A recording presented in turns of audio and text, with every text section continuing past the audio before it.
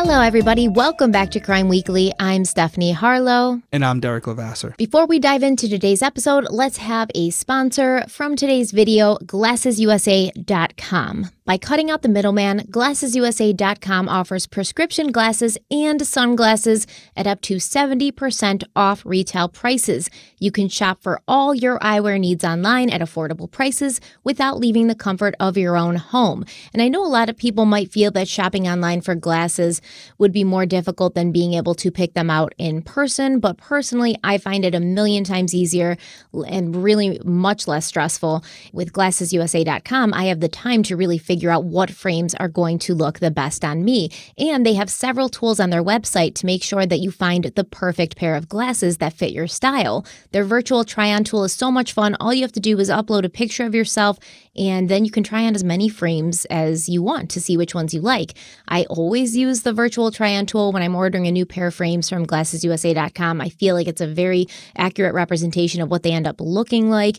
And, I just have fun with it. Honestly, I like to do it just for fun sometimes. GlassesUSA.com offers over 9,000 styles of eyeglasses and sunglasses, including in-house brands like Amelia E and Muse. Right now, I'm wearing the Amelia E Slow in Tortoise. I really like these. I think they're a great fit. I also have, because it's summer, so you need sunglasses, and I need prescription sunglasses. These are the Muse Rowans in clear and green. They also have these in orange. I just saw that, so I want those too. But I'm always wearing these sunglasses. You guys probably see if you follow me on Instagram. I always have these on. They're one of my favorites. But GlassesUSA.com also has designer brands like Ray-Ban, Oakley, Armani, Gucci, and many more. So these that I have on now, they're the Ray-Ban Club Masters in gray, clear, and silver. And this is actually a color that's exclusive to GlassesUSA.com. I really like them. They're, your standard Ray-Bans. They look really good. They feel good. They're light, which is super important because it feels like I'm wearing air. But I love them. And Derek, you have a couple pair of glasses too, right? That's right. I'm right now wearing the Revel Dans, but I also have the Revel Hendries, which is a slightly different color frame. And then finally, when I'm outside, I have the Revel Slaters. Obvious reasons, these would be good for outside, GlassesUSA.com offers free shipping and return and a 100% money-back guarantee within 14 days of delivery, no questions asked. So if it's time for you to get a new pair of glasses and you've been putting it off because it feels like a chore, Derek's going to tell you how to do it. That's right. It's really easy, actually. You can just click the links in the description below. You're going to find links to not only GlassesUSA.com, but also links to all the glasses that we talked about right here, right now. So again, if you want to support someone who supports us, GlassesUSA.com is not only a great company, but they got a great product. We fully support them. We hope you do as well. We want to thank GlassesUSA.com for sponsoring this week's episode. Let's dive into the case. So today we are picking up with the Springfield 3 case. We had part 1 last week. This is part 2. If you haven't seen or heard part 1 yet, you should probably watch/listen to that first, depending on if you're listening on audio or watching on YouTube, because a lot of this will not make sense otherwise. So make sure that you're listening/watching these in order.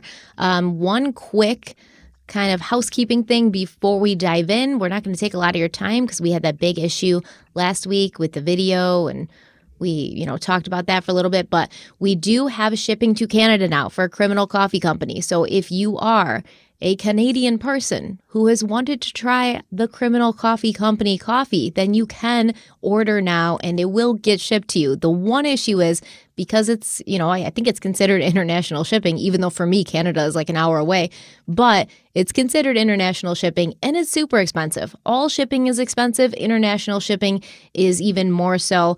There's nothing that we can do about it. We've tried. Derek's, bent over backwards trying to get the best shipping possible, the cheapest shipping possible. I don't know who to blame, but it's not us. We tried to do what we could. So you have the option, if you live in Canada, you can go and calculate the shipping and see how much it would cost. But, as a heads up, it's probably going to be a little bit more expensive than you thought. Yeah, I can even tell you guys because I've lived it now for the last month. If you want 1 to 2 bags, it's around $25 to $27, I think. If you want 3 to 6 bags, it's about $50 just for shipping, by the way. And if you want 7 plus bags, it's about $70. 7 to 10 bags is usually, I think, what that box will do. It's essentially because we have to do priority. We need the packages to get there within a certain amount of time because it's coffee. We want it to be fresh. Yeah, we want you to try it, but we want you to try it when it's good because it reflects us and we're very proud of it and we want you to get the full experience. So like Stephanie said, not to beat a dead horse, super expensive. We're not making any money off of it. There's nothing we can do about it. You're just taking over the cost, and we're a small business, so we can't absorb the shipping costs right now by offering free shipping like an Amazon or some of these bigger companies can do. We just couldn't swing it, especially when we're donating to the Criminal Coffee Fund, to fight crime. So we just can't do it, but we appreciate it. If you guys want to purchase it, you can.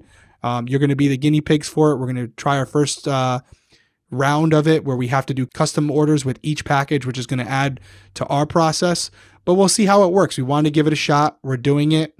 Hopefully it works out, but we appreciate it either way. And we totally understand if it's not in the budget for you. I've already had a couple people email us, completely understand. It's completely out of our control. Yeah, we're not going to be mad if you don't do it. We understand, but we want you to have the option is all. We want you to have the option. That way you can make that decision for yourself.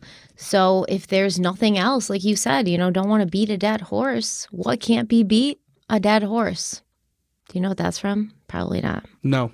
I'm sure some of you guys do. Let me know in the comments. Let me know. I know you guys know. Anyways, let's dive into the episode today. So we are at the point in the case where everyone realized that Sherrill Levitt, her daughter Suzie Streeter, and Suzie's friend Stacy McCall were gone. They'd been gone for an entire day and night. They left behind their cars, their purses, their money, their identification. No one had heard from them or seen them, and it didn't appear that they were going to be coming back anytime soon. The morning after they were reported missing on Monday, June 8th, Stacy's parents, Janice and Stu McCall, brought Stacy's picture to local hospitals to see if she resembled anyone who may have been admitted without an ID. And Janice remembered the Adam Walsh case, so she immediately declared that they needed to get missing persons posters made up.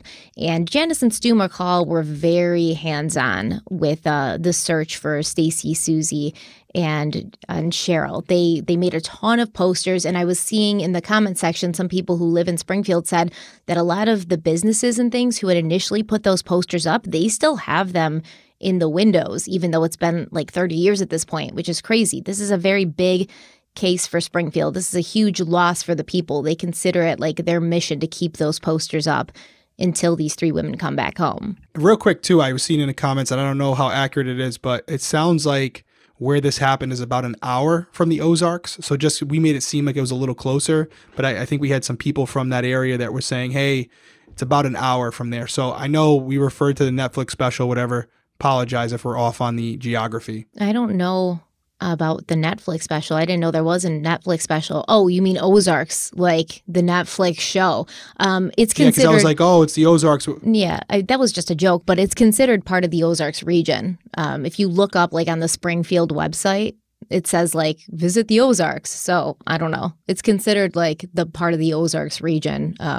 Definitely, for sure. Yeah, there was a couple comments from people who might be from the area or whatever. I don't know. But for that clarification, so we're not saying like anything inaccurate. We try to always be right on the bubble here. So I don't think it's like Ozarks, like the show, like they're deep in the Ozarks, They're like in the mountains. No, but I do believe it's considered part of the Ozarks as far as tourism goes. Okay. So Sergeant Mark Webb of the Springfield Police Department got the report on his desk Monday morning, and he said, quote, "In the beginning, I had every hope we would solve this in a few days, that we'd find them, know what happened. I thought we'd get to the bottom of it," end quote. And that really seemed to be the general consensus among the people of Springfield and their police department. It was really bizarre that three people could vanish and leave behind no sign of what had happened. The only evidence really was that broken globe light, and it had been swept up and discarded. And the police department would dust for fingerprints, but like we mentioned in the previous episode, there'd been between like 18 and 21 people in and out of the house at 1717 East Delmar. So it was really going to be a needle in a haystack situation. I was thinking about that last episode. And you are right. It does make things more difficult, but something like this happens on many cases. But I remember when I investigated OJ, that was something they had to do with the shoe prints, right? Because they had the shoe prints there on Nicole's walkway. So although there were like 18 to 20 people that had gone through that house before even including some law enforcement personnel, I would think, and they probably did this, I would hope they did, if they know most of the people that were in there, what they should be doing is taking fingerprints from all of those known individuals, including officers, and comparing them to the prints that are found at the scene to cancel them out. So if you have officers who've been through there, you find their prints, okay, we can cancel those out. If you have parents or friends or anybody who's acknowledging that they've been there, okay, cancel those prints out. And hopefully out of the 15 to 20 prints that you may find in the house when dusting, hopefully a couple sets of prints don't belong to any known people who were supposed to be there. So I'm assuming a couple things happened here. One, they did that and ultimately the prints all matched up to someone that they knew and that had an alibi. Or two, just like a lot of things, television and movies can really make law enforcement's job difficult.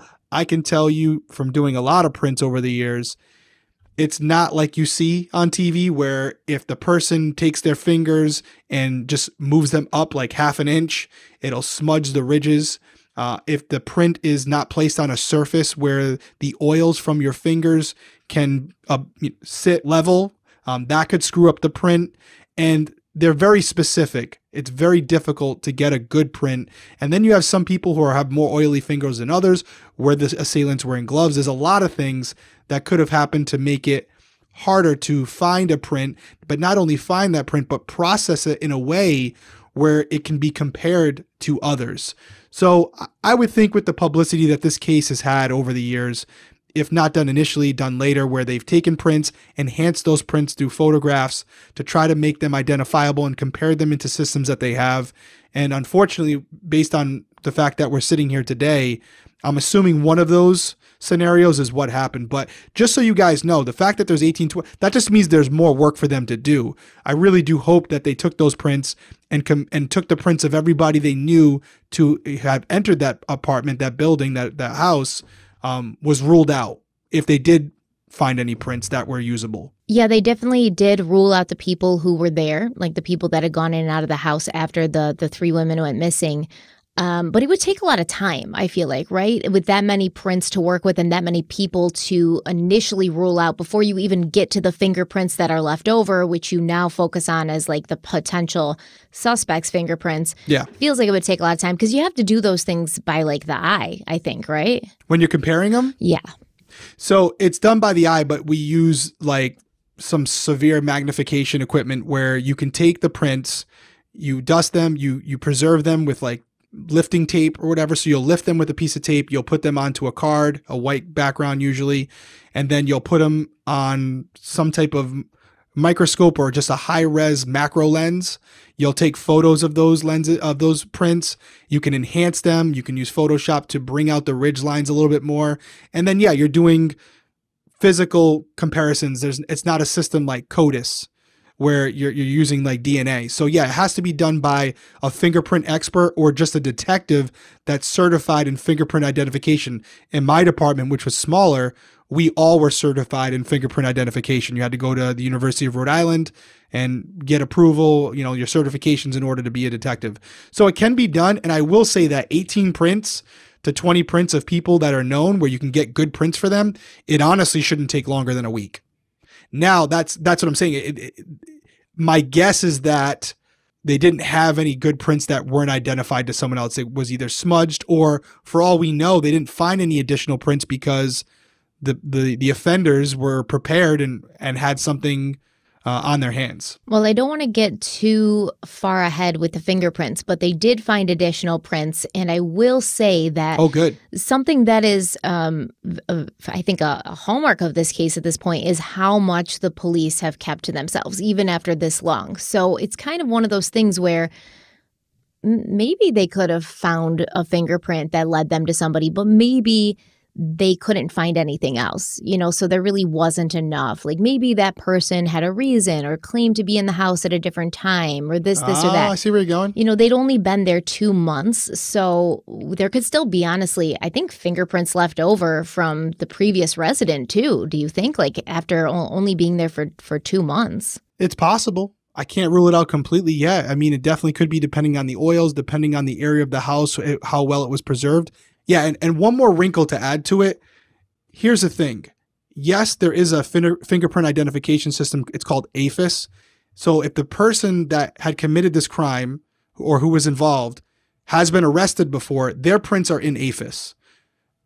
But if this individual has never been arrested before, there is a potential where law enforcement found a fingerprint, wasn't able to match it to anyone, but still doesn't know who the offender is. And unless they know who that person is, they can't take his or her prints and then compare it to the print they have. So it could be a situation where like you're saying, they're holding everything so close to the chest.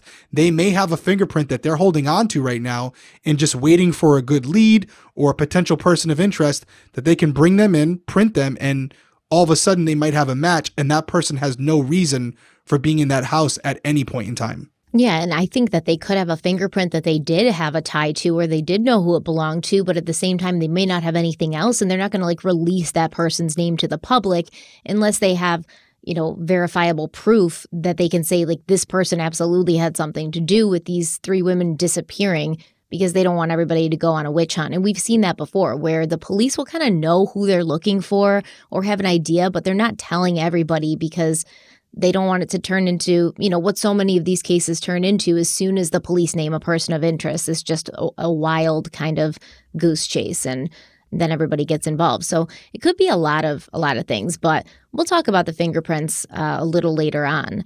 The police started by contacting friends and associates of Sherrill, Suzie, and Stacy, and they assigned 30 Springfield police officers and detectives to work on the case around the clock. On Tuesday, June 9th, the FBI got involved, and this is very quickly into the investigation. Usually you'll see that a lot of local departments wait a little bit longer to get the FBI involved. They kind of want to show that they can do it themselves, but I will give the Springfield Police Department credit here. They brought them in right away. And this would give law enforcement the ability to interview out-of-state relatives and to also have access to the federal government's lab and expertise, which will probably help with the forensics and the fingerprinting and things. 100%. On Wednesday, June 10th, Sherrill's mother and father, Jim and Beulah Williams, arrived in town from Bellevue, Washington to help with the search. And the next day, Thursday, June 11th, Suzie's 27-year-old brother, Bart Streeter, took and passed a polygraph exam, and the police announced that they would be giving polygraphs to 2 of Suzie's ex-boyfriends as well. But the police also said that none of the men were being considered suspects. They were just trying to verify their whereabouts at the time the 3 women went missing on late Saturday night or early Sunday morning. Now, Bart's alibi apparently was that he had been home. He had been drinking heavily on that night, Saturday, June 6th, and he'd passed out. First, we looked at her brother because there'd been some problems there somewhere that I don't know if it's true or false. Worsham is talking about Bart Streeter, Suzie's brother. His alibi at the time of the disappearance apparently checked out. So apparently because Bart had been estranged from his mother and sister, and he was also struggling with alcoholism, he was known to kind of drink a lot, he was a big partier. He was a big focus initially, more for the public than the police, I would say. Captain Tony Glenn said that he felt it was important to talk to Bart because Bart would know his mother and sister best. And Glenn, Captain Tony Glenn, he also said, quote, "He and the McCall family have bent over backwards. He's been here every day, every evening. He comes here on his lunch hour. I see absolutely nothing suspicious about his behavior. He's like the McCalls, very concerned." End quote. But on this same day, the television program 48 Hours began filming the investigation, and they painted a somewhat different picture of Bart. his mother Sherrill, and his sister Suzie. Stacy's parents, Janice and Stu McCall, had been very active in the days after the three women went missing. They were talking to the media, putting up posters, and they worked closely with the 48 Hours crew. 48 Hours was apparently already in the area because they were doing a feature on Route 66, and they had heard about the disappearances. Producer John Klein told the Springfield news leader, quote, "We were looking for interesting stories in towns along Route 66, and this seemed pretty interesting," end quote. Years later, Bart Streeter wrote about this episode of 48 Hours, saying, quote, "I've only watched this show a few times. I was horrified the first time I saw it in 1992. As I watched it today, 20 plus years later, I have a clearer understanding as to the challenges we faced back then. This TV show was filmed during the first couple of days and into the next 3 weeks of the abductions of my mother, sister, and Stacy McCall. What you see is one family being treated as co-victims of a horrible crime. They are given support, respect, sympathy, and inside access to law enforcement. You will also see another family, mine, being treated in a disparaging, derogatory, and suspicious way. The blatant insinuations made by Detective David Asher towards my mother and sister's lifestyles and choices are hard to miss. I, of all people, understand media spin and would be more than willing to excuse it as such. However, I was right in the middle of this investigation. Being considered an early suspect was logical at the time, and I was willing to do whatever was needed to clear myself and have them move on and find my family. I was suspected, investigated, and dismissed. I then allowed myself to be marginalized by the shame of being a shitty son and brother. That part I own. However, why was there a need to choose sides in the situation? And it was done, no spin needed by the media." End quote. So I located this episode on YouTube online. It's really poor quality. It's like blurry. It looks like somebody recorded it on their phone from the TV. But it really is very much leaning towards the whole like Suzie and her mother Sherrill were the targets, and focusing a lot on like their background and how they could be connected, and making a lot of claims about drugs and things, and just kind of making like wild speculations, which I was a little disappointed about as far as like 48 Hours goes, because they're usually supposed to be considered like reputable, I believe. But they really focused that the disappearances happened because of Sherrill Levitt and Suzie Streeter.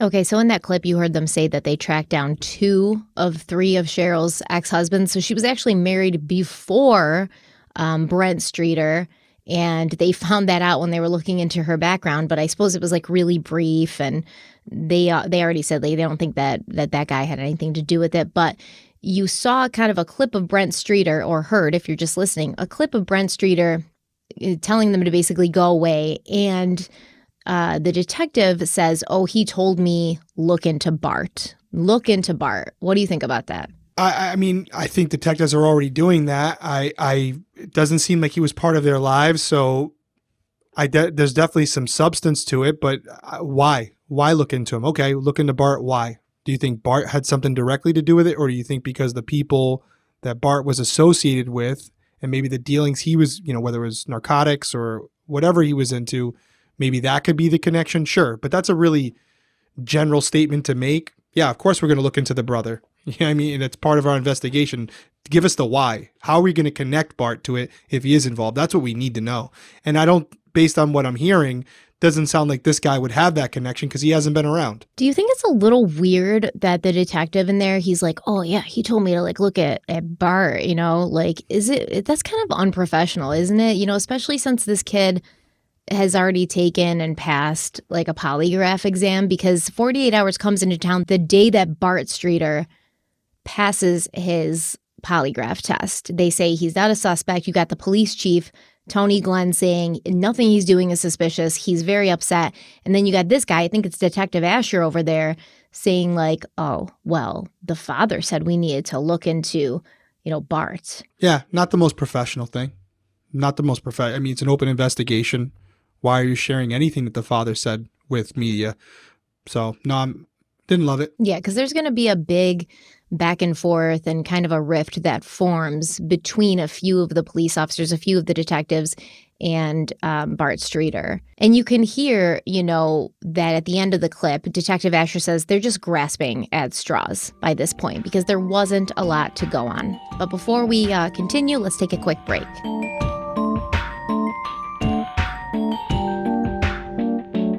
There are so many places in the world that I want to visit in the future. I want to go to Italy. I want to go to France, Spain. But the one thing that's always stress-inducing is the language barrier. Now, for all your summer travels, whether you're going abroad or staying domestic and want to immerse yourself in the culture, now is the perfect time to start Babbel. Babbel is the language learning app that sold more than 10 million subscriptions. Thanks to Babbel's addictively fun and easy bite-sized language lessons, there's still time to learn a new language before you reach your destination. I've actually been taking French and Spanish at the same time with Babbel, and I feel like they're similar enough in their base where it's actually helping to take both languages. And the great thing about Babbel is you only need 10 minutes to complete a lesson. And I'm very busy, so 10 minutes is about all I've got. So you can really start having real-life conversations in a new language in as little as 3 weeks. Other language learning apps use AI for their lesson plans, but Babbel lesson plans were created by over 150 language experts, and their teaching method has been scientifically proven to be effective. With Babbel, you can choose from 14 different languages, including Spanish, French, Italian, and German. Plus, Babbel's speech recognition technology helps you to improve your pronunciation and accent. There are so many ways to learn with Babbel. In addition to the lessons, you have podcasts, games, videos, stories, and even live classes. So if you have more time, you can really immerse yourself in the learning part. And it comes with a 20-day money-back guarantee, so you can start your new language learning journey today with Babbel. And Derek's going to tell you how. That's right. Right now, save up to 60% off your subscription when you go to babbel.com/crimeweekly. That's babbel.com/crimeweekly for up to 60% off your subscription. Check it out, guys. Babbel, language for life.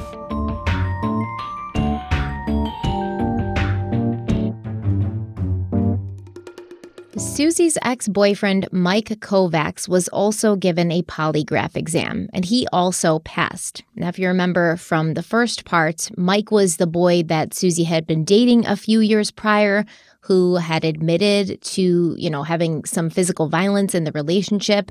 Suzie had filed a restraining order against Mike, claiming, quote, "I am afraid of respondent, and there is an immediate and present danger of abuse to me," end quote. Mike Kovacs claimed that these allegations were not true. He said he didn't threaten her or stalk her. He didn't slash her tires. And he said, quote, "After we broke up, I never spoke to her again. I couldn't have done those things because I didn't talk to her," end quote. I mean, you don't have to talk to her to like stalk her and slash her tires, but okay. After he passed his polygraph test, the police announced that he had been eliminated as a primary suspect, but there was definitely a restraining order on file. There's proof of this. And at the North Park Fitness Center where Suzie worked part-time, coworkers claimed she often talked about being afraid of Mike Kovacs. However, Suzie got that restraining order at the end of October, and it was a 10-day restraining order, and she was supposed to appear in court on November 5th to extend the 10-day restraining order, and she never showed up. Even though Mike passed the polygraph, police did claim he had no substantial alibi for the time of the disappearance, and he had claimed he was home alone. Now, Mike's grandmother, who had lived with Suzie and Mike for a few months the previous summer, she told the Springfield News leader, quote, Suzie just wanted a place to get away from her mother. Sometimes when you're a teenager, the apron strings are just too tight. He never really hurt her. They would scuffle around a bit. It was sort of like him just pushing her around and physically shoving her away from him. End quote.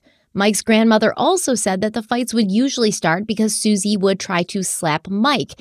And she said, quote, you know, naturally when that happens, your natural impulse is to strike back. He was a growing boy, and maybe sometimes he'd shove her too hard and she'd go into the furniture or something. Mike's still a kid, remember?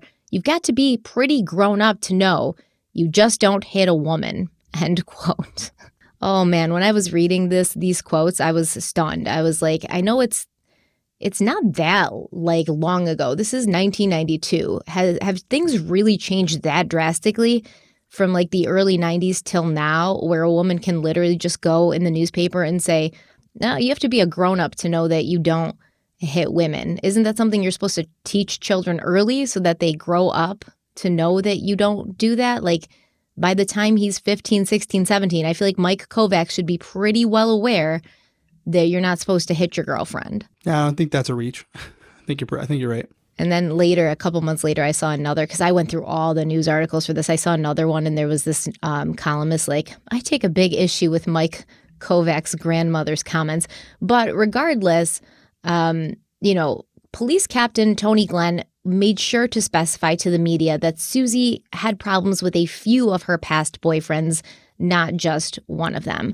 I still think, and I don't think it's talked about enough, I would still personally consider Mike Kovacs a potential suspect. And on a lot of the suspect lists that come out, he's not really mentioned, but I would still consider him a potential suspect. They don't have an alibi for him at that time. He clearly has some anger issues. He's like, no, I never did any of that stuff. But Suzie went to the police station with her mother to take out a restraining order on him. So I don't understand why they would do that if he wasn't actually threatening her and slashing her tires and harassing her at home and school and work. It doesn't really make sense. And for him to just completely deny it happened seems more suspicious to me than anything. So I'm not quite sure why he's not considered higher on suspect lists. But like Captain Tony Glenn said, there were other boyfriends they were looking into, and it was announced that the police were questioning another ex-boyfriend of Suzie's, a 29-year-old man named Dustin Rekla, who had broken into a mausoleum at Springfield's Maple Park Cemetery on February 1st, 1992. He had then stolen the gold fillings from the teeth of a skull, along with his two friends, Michael Clay and Joseph Rydell. Reportedly, they were then paid $30 for the fillings at a local pawn shop. Apparently, Suzie had broken up with Dustin after she found out he had done this, and she gave a statement to the police who were investigating the vandalism on March 5th, 1992. Now, that's when she gave the statement to the police, March 5th, 1992. At the time of her disappearance, Suzie had been preparing to testify against Dustin and his friends, and Dustin and Michael had been released so that they could wait for their trial. Suzie was telling friends she was nervous about having to testify against them. After Suzie vanished, people who knew Dustin and Michael told police that both men had expressed their wish that Suzie would die, and when she went missing along with her mother and her friend, they reportedly said that they hoped all three women were dead. They were brought in for questioning, but eventually they were released after it was discovered that they had alibis. But here's the weird thing that I really can't seem to figure out. I've actually been trying to contact someone who's familiar with the case, hoping it can be, cleared up for me. But current law enforcement, like I said, they're very tight-lipped on it. I can't find any contact information for Suzie's brother, Bart Streeter, because he seems very active on the web sleuth threads and stuff. Bart, he's in there answering questions and stuff. But Michael Clay, who was at the cemetery with Dustin when they broke into that mausoleum, he's also been active on some web sleuth threads. And he claims that Dustin didn't even really take part in the grave robbing. He simply stood outside while Mike and Joseph Riddell went inside. And his only real involvement was using his ID to pawn the gold. Mike claims they didn't go out in the night planning to rob graves. He said, quote, "We were walking through the cemetery and I pointed out the window in the crypt is unbreakable plexiglass. Joe took it as a challenge, picked up a big rock, and smashed it against the plexiglass until it fell in the crypt. Then he climbed in." End quote. Mike says that both he and Dustin were at the Cyanide Rainbow show that night. Apparently Cyanide Rainbow, it took me forever to figure this out because they're not a band anymore, and they stopped going by that name in 1994, just 2 years later, but they were a band. So there was a show that night. Dustin and Mike were at the show, and when it let out at 2 a.m., they both went to Mike's sister's house for the rest of the night. However, that's what Mike says on Web Sleuths, but in that documentary, there's a documentary on the case. I think Investigation Discovery did it. Detective David Asher claims that Dustin Rekla was passed out on Commercial Street for his alibi, which is on the other side of town from Mike's sister's house. So that's kind of why I'm trying to get in contact with somebody and see which alibi is the real alibi or if there really is an alibi. And it looks like Mike's wife is also on Web Sleuth threads. She's often on the same ones as Mike. And she said that Dustin would have no motive to hurt Suzie and no reason to be angry with her. It was Joe Rydell who talked too much at a party, and that led them to being caught in the first place. And it was Joe who took a plea deal to testify against Mike and Dustin in order to avoid jail time. Now, it looks like while Michael Clay and Joseph Rydell were out on bail, they left town shortly after the disappearances. Michael Clay hitchhiked to California, and Rydell went home to Illinois. And that's when he was, telling friends at a party what he and Clay and Rekla had done. Dustin was the only one who stayed in town. He apparently went to memorial services and remembrances for the three women. And the three men were eventually cleared of being involved with the disappearances. But it kind of seems as if this was done as if they were cleared simply because they had nothing to hold them with. There was a lack of evidence. And Captain Tony Glenn would tell the Springfield News Leader that many people were interviewed about the grave robbing case. Many people, were witnesses or had heard about it and were talked to by the police. And Suzie was just one of them. And he said that her involvement with it had nothing to do with her disappearance. But a lot of people have a hard time believing that, especially when you have three women who've disappeared and you don't have a motive and you don't know why and you don't really know what happened. What do you make of that? Well, I think it's a couple things. I understand where he's coming from, where if she wasn't a pivotal part of the case where their possible incarceration hinged on her testimony, I could see how people might have a hard time with it because as humans, whenever it's an unsolved case, we have a hard time accepting just we don't know when it comes to the disappearance or death of another human being. So I don't necessarily disagree with the detective as far as this being the motive to capture and potentially kill three women because this individual, Suzie, was one of many witnesses that resulted in their arrest. However, there was another motive that I was thinking about, and this is speculative on my part because I don't know the nature of their relationship with Suzie while they were together, or what their relationship was like afterwards. Were they possessive? Were they jealous? Were there any conversations where they were violent or aggressive towards Suzie because they had heard she was dating or talking to another person? So I think about motive from that sense, and I think about what happened that night. And what we know is that Suzie had been at a party for a little while, or multiple parties for a little while, that evening. And I wonder what event, a lot of people were drinking. I wonder what took place at those parties. Was she talking to another man? Did someone at the party see Suzie who knew Mike Kovacs or knew Dustin and maybe told them, over the phone or in person or text or whatever? And so could that have heightened their awareness and aggravated them and caused them to go over to where Suzie was staying that night to confront her. Maybe. It still seems like a far-fetched to me, but that motive seems more plausible than the idea that she was a witness in a case like this, and that would be the reason to take her. So here's another thing, right? This happened. So Suzie is talking to the police about this in March, and she goes missing in June. So it's really not that long between, when they broke up, when she's kind of going to the police, and when she's graduating and goes missing. Yeah, it's 3 months. I had to count on my fingers because I'm a child, but it's 3 months. That's not a long time. So you could be onto something there where there may have been a jealousy motive or something like that.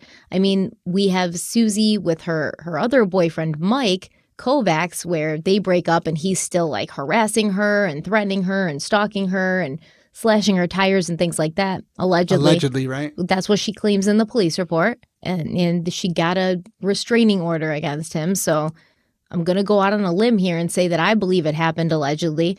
But then you have this. And the point is, that's really thin still, because that's why I brought up the theory. But it's like, even that is a big escalation from, okay, you're jealous of her being out at a party and it leads to you kidnapping 3 women. It just seems like that's really escalating a situation. I could see him going over there and confronting them, and maybe there being an argument and police being called.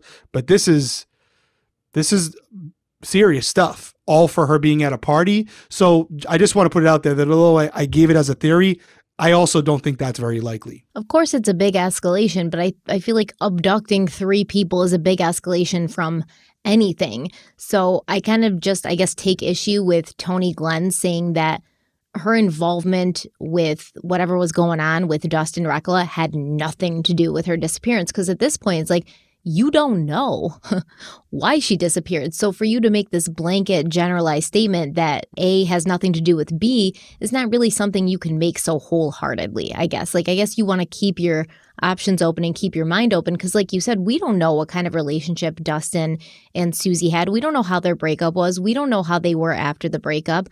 We're not sure of any of that. So it could be connected, even to the point, which we'll discuss in the next episode when we talk about suspects, that maybe Dustin knew somebody and had mentioned, Suzie's doing this. I hate her. I can't believe she's testifying against me. And then that person took it into their own hands to do something to her. So there's a lot of possible connections.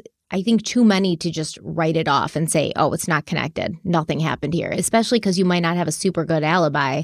And according to the sources I've read, with one person saying the alibi was this and another person saying the alibi was this, what is the real alibi? Yeah.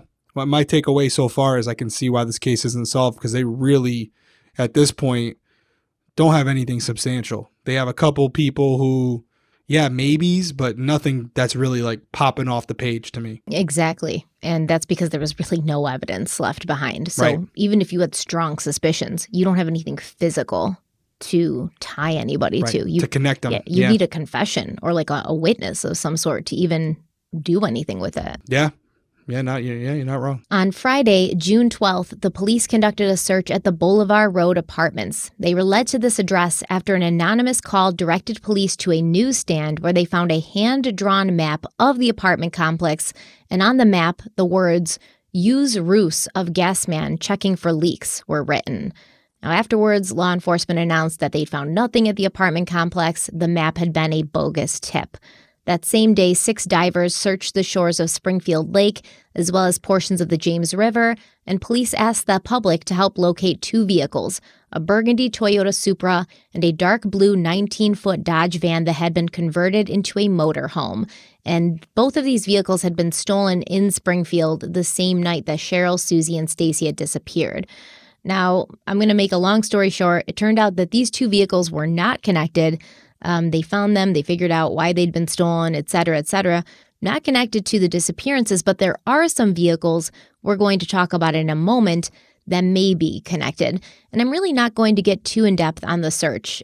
Just know that everyone was searching, right? The police, the FBI, volunteers, everyone. For a long time, they searched everywhere. They went out on horseback, all-terrain vehicles. They had people looking through wooded areas, by areas of water. They were on top of it. And in a few months, when hunting season started, they let everyone know, like all the hunters that were out there, because you've got people now who are kind of going into areas of the wilderness that mostly wouldn't be traveled during non-hunting season. So they told the hunters, keep a lookout for, unfortunately, bodies, because as the months went on, they think they're looking for the remains of these women, and they're not really looking for them alive anymore. And there have been cases where hunters would stumble upon remains because they're out in the wilderness, they're out in these isolated areas that somebody might drop a body thinking nobody's going to find it, at least for not a long time. And as they were searching, clues were coming in and leads were coming in, and claims that one or all three of the women had been seen were also coming in. One lead the police focused heavily on for a while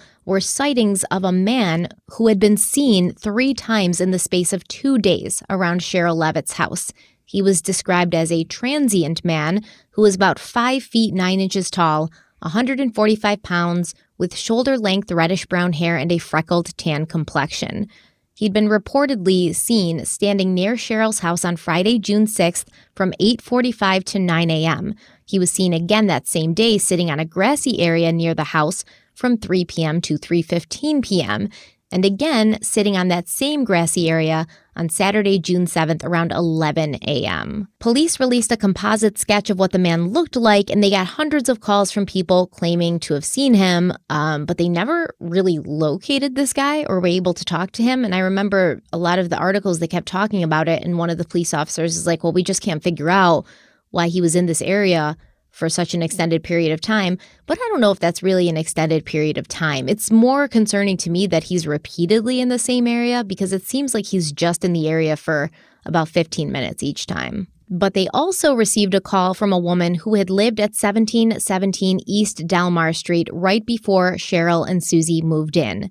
63-year-old Sadie Roff had been renting the house from Dan Roff, her son and the owner of the property. She had lived there for roughly 5 years, and she said that the neighborhood was generally safe, but she had noticed an increase in alarming activity.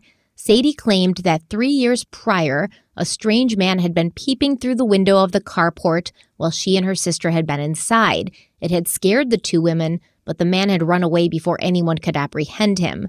Sadie also said that a year and a half after that, she'd been home alone when she heard the screen door that led from the carport into her house open. She had yelled out and asked if someone was there, and she'd heard a man's voice ask if anyone was home.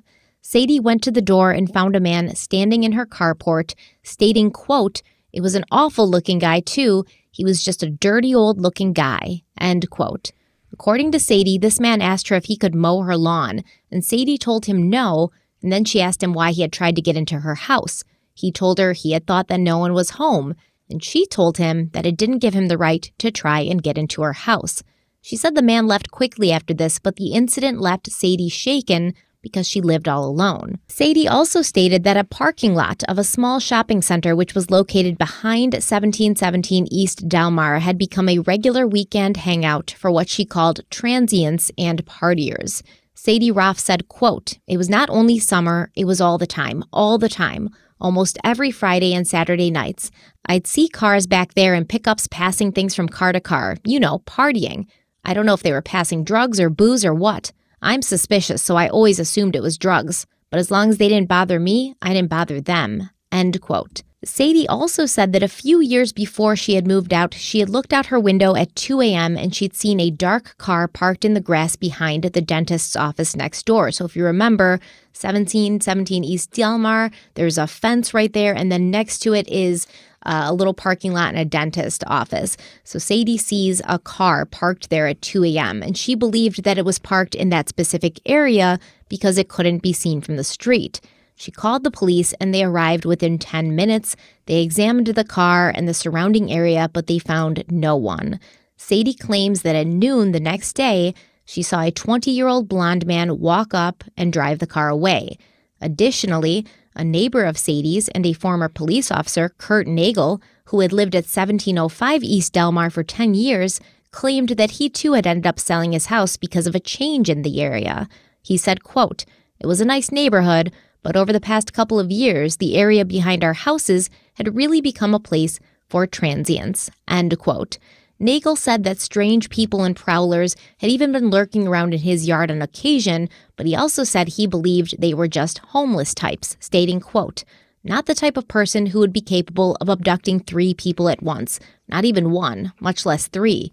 If you think about it, it takes some doing to get 3 people out of a house," end quote. Yeah, I have a lot to say on this, and we talked about it a little bit earlier today, but before we do, let's take a quick break.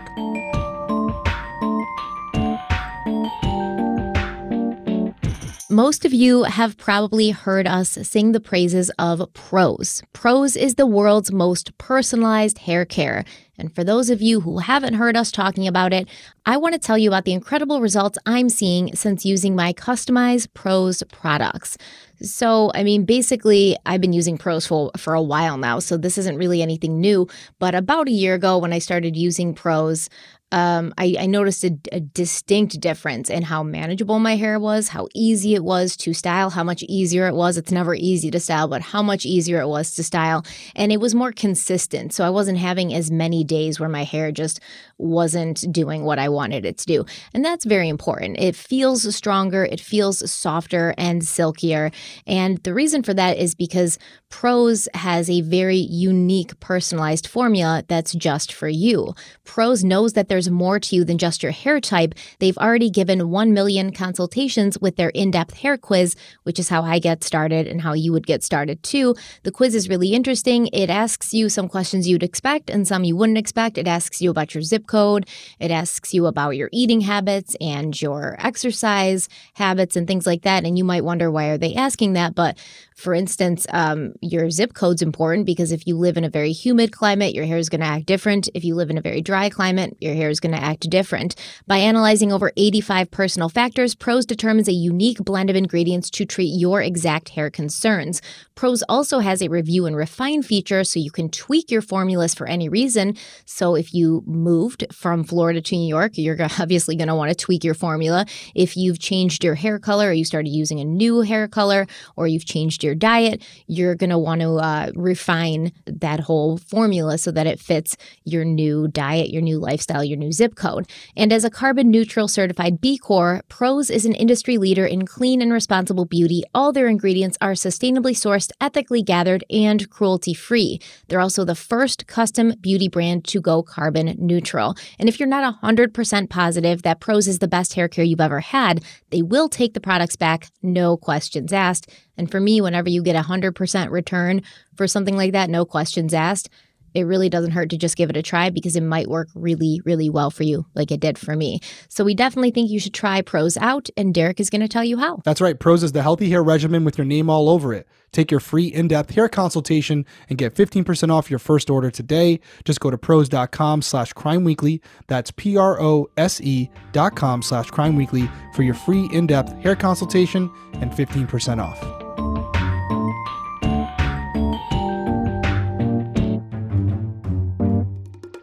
All right, so we're back from break. This is a really fascinating section that we're getting into because I do think there might be some truth to this, but not necessarily these characters that we're talking about, which is kind of what you ended that segment on right before break, where you can have these transients going around, individuals who are in the area. I even saw some comments where there was supposedly a peeping Tom in the area that people called the police on right before this disappearance.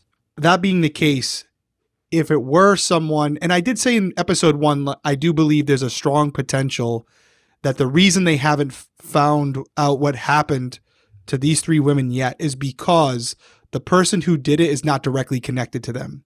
And that's kind of where the theory of whatever happened between the ride from the initial house, Janelle's house, over to Sherrill's house, there might have been an encounter or someone who observed the 2 girls on their way home. And that may be a reason why we don't know who the person is. It also could have been someone who was just lurking in the area at the time. But to the point that was made by Kurt right before break there, I find it hard to believe, not impossible, nothing's impossible, right? But I find it hard to believe that some transient who happened to see two young women walking into a home would carry out an abduction like this, a kidnapping like this, without leaving behind evidence or having there be more signs of a struggle in the house itself. Also, I believe that it was probably more than one person who carried out this attack, because to control three women at once would be very difficult. You and I were talking off the record, not even off the record, but earlier today, there were other points of egress in that house, and I could see how one person hears some struggle going on in the other room and they exit through a side door or the door that was in the bedroom, and they can go run for help or run into the woods, whatever. There's none of that. It seems like whatever happened, these women just voluntarily went. Because again, if they were subdued or they had been hurt before leaving and rendered unconscious or something, there would be signs of that. There would be indications of that, or at least indications of someone cleaning it up to try to cover their tracks. There is nothing.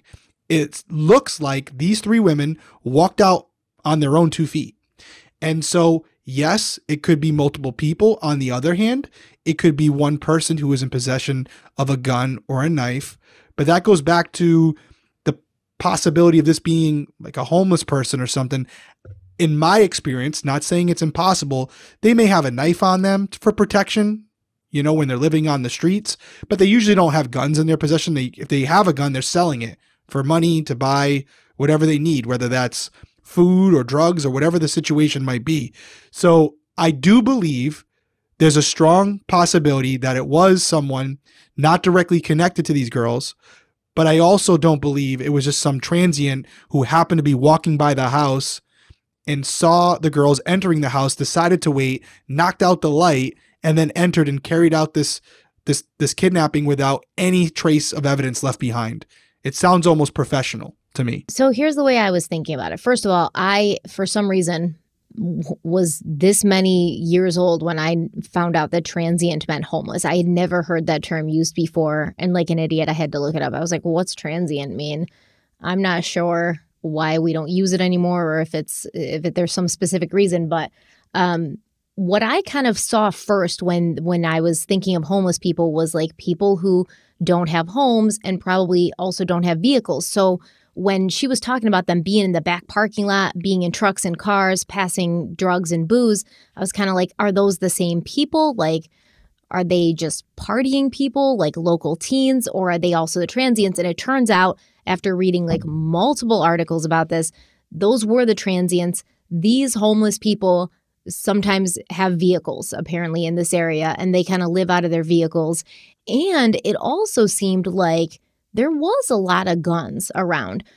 One of the benefits of going through all of these news articles at this time, it kind of allowed me to see what else was going on in Springfield at the time of these disappearances. And there was a lot of stuff going on. I couldn't believe how much crime was happening in Springfield, Missouri at that time. I was a little stunned because I did kind of see it like a small town. And, you know, we had some comments say, no, it's not a small town. It's actually a big city. So I guess like a big city with a small town feel where everybody is very tight knit. But at the same time, like there's a lot of crime happening here. And there was a lot of guns floating around at this time. So a gun could have been stolen by one of these people from another home invasion. There was a lot of robberies happening around this time. Every single time I pulled up an article, there was another robbery being reported. So that's possible. So maybe one person with a gun, like you said, that's exactly where my mind went. And he would have had to have had the gun on one of the girls in order for Sherrill to cooperate and go without a struggle, right? Right. I agree with that. And we were also talking about what other things could have potentially happened, that there was either multiple people who were involved in this that the women may not have known, but enough there to kind of scare them into not trying to run away or not trying to fight back, or it was somebody that they did know who they were not threatened by, who came in maybe and said, oh, something happened. There's a fire at this house. We got to go real quick, get in the car. And they all ran out, leaving the TV on, leaving everything as it was, and just got in this person's car and drove away, not knowing that the person had nefarious intentions. Those are really the three options I think could be possible, because I don't even think someone having a knife would be enough. You know, with a knife, at least you think, I can throw something at his head. I can do this. I can do that. There's less there's less threat there, I think, with a knife. But either way, I don't know how plausible the homeless person thing is. But once again, when we were talking on the phone, we don't really know what motive a homeless person would have to take 3 women. You'd think they'd want to take the money or stuff they could pawn, stuff that they could get money from. What do they have to gain by taking 3 women and not even asking for a ransom or anything? What's the point in that? That's the crazy thing about this. And I actually went back and I looked at the photo of Sherrill's house because I was hoping the driveway was dirt. And again, something they would have done, especially the FBI, but look for tire tread marks, something that doesn't match the vehicles that are in the driveway, maybe a 4th vehicle that's not identified. But back to what you just said, I've been kind of trying to wrap my brain around that because we're getting a little sidetracked, but it is relevant here, right? Like let's do this. Let's speculate a little bit, as we're trying to think about scenarios. As bad as this is going to sound, it's kind of an optimistic way of looking at it. If anybody's family who's connected to this is looking at this or listening to this, I do think it creates a lot of hope that they could still be alive, honestly. And I'll tell you why. Because one reason you would take them is if you had a place to take them where you planned on, I'm not saying they're in a good situation, but this was something that was going to be reoccurring, something where you wanted to keep them around for an extended period of time. Because to what you were just saying, you take them out of the house, you run so much risk, you don't steal anything from the house. And we're all adults here, so let's play this out. If you want to go in there and it's for sexual reasons, the rape could have occurred at the house. It could have happened right there. You do it, you're out, a la Golden State Killer, all these cases where they're not taking them to another location, which increases the chances of being caught. But the fact that they took the 3 of them, to me, could suggest the idea that they were taking them somewhere because they had a place to take them. And yes, there's obviously the worst case scenario is that they took them somewhere and they were unfortunately killed. But there's also a real possibility that they were taken up to a cabin somewhere that this person owned that's way off the beaten path where they could still be alive today, which I know is a long shot, but it'd be foolish of us not to acknowledge that that's a possibility. And that's why they were taken. Yeah, I think that they may have been kept alive for a little while, but I don't think that there's any possibility they'd be kept alive this long because there's too much risk there of one of them escaping, of somebody stumbling. I mean, it's been 30 years. So yeah, Sherrill would be like in her 70s. I know. Sherrill would be older, but the girls would be what? In their 40s? Yeah, unless we have some sort of what do they call it? Stockholm syndrome situation where you eventually just start to identify with your captor, or they might be so far off the beaten path that they just there's no way to even find out where they are, their orientation.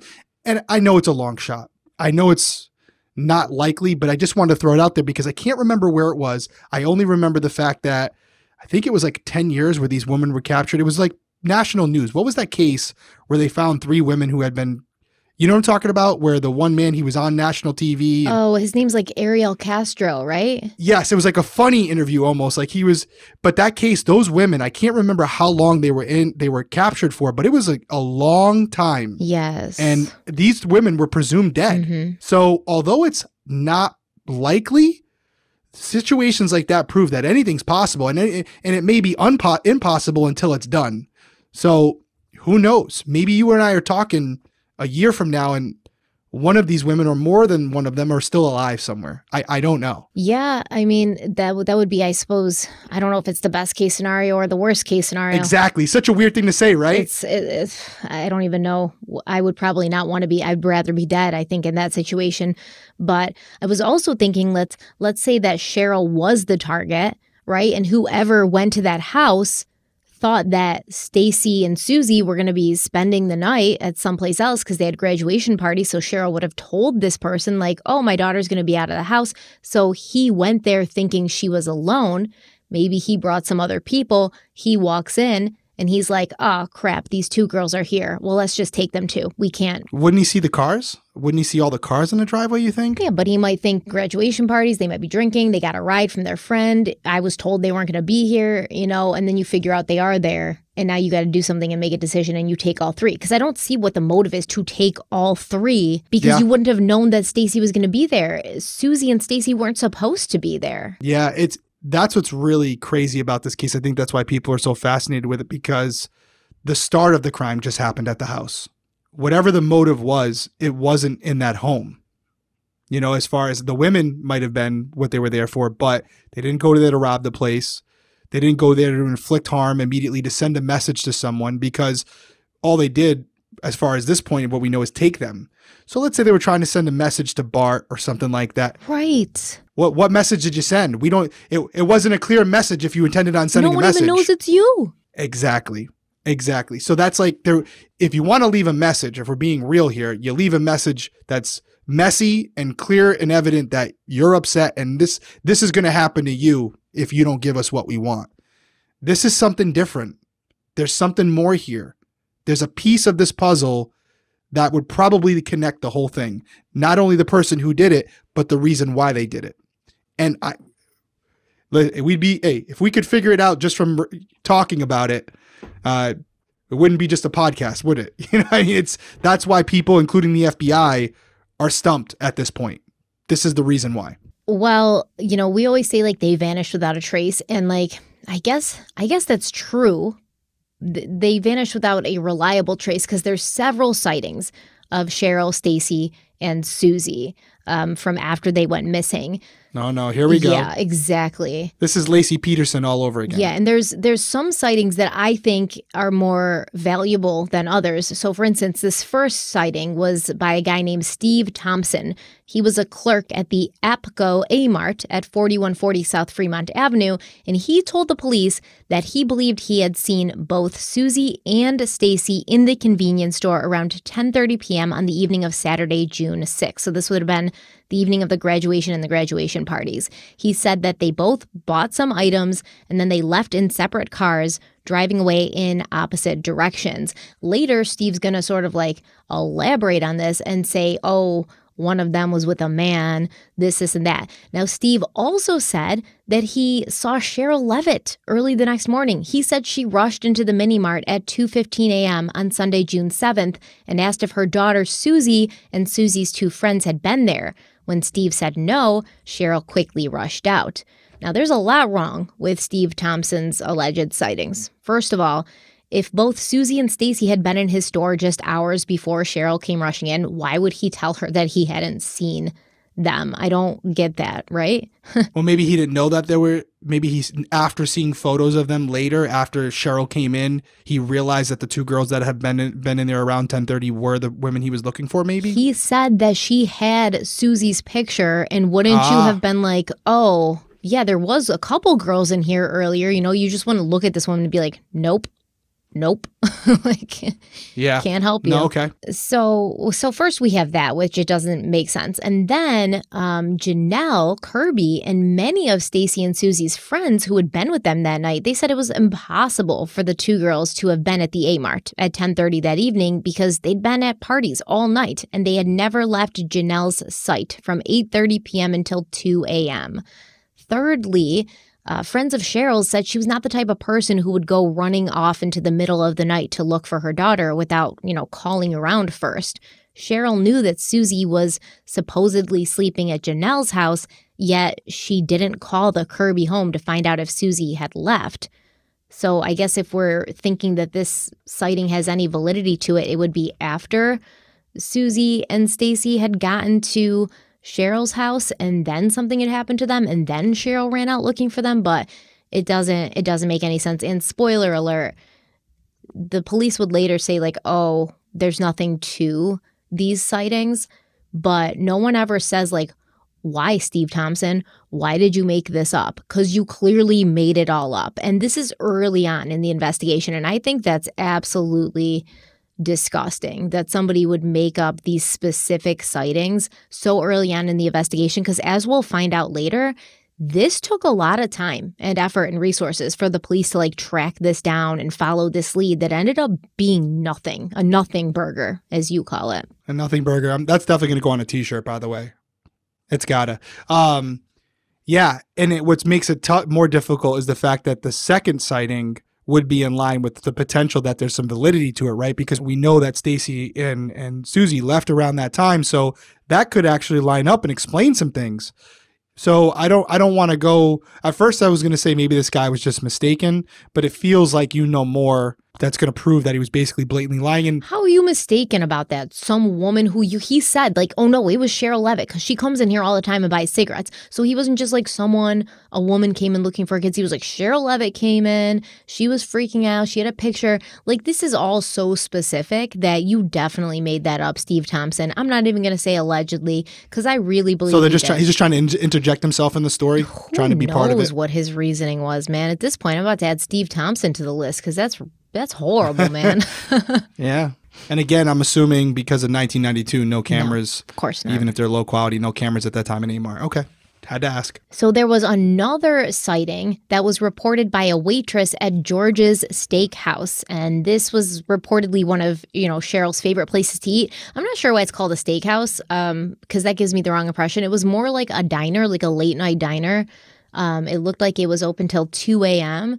And I'm sure they should serve steak there, but so does, Denny's. So I wouldn't call Denny's like a steakhouse. But anyways, the waitress claimed that Sherrill and Suzie had been there before, but they hadn't been there for several months, and she'd seen them come in with another young woman between 1 a.m. and 3 a.m. on June 7th. The waitress said that she wasn't the only one who had seen them. A man who was a regular had also spotted them, and he had talked to Sherrill for a few minutes. Allegedly, the three women came in together, they ate, they stayed for about 45 minutes before leaving together. The waitress said that Suzie appeared to be giddy, possibly drunk, and Sherrill had been trying to calm her down.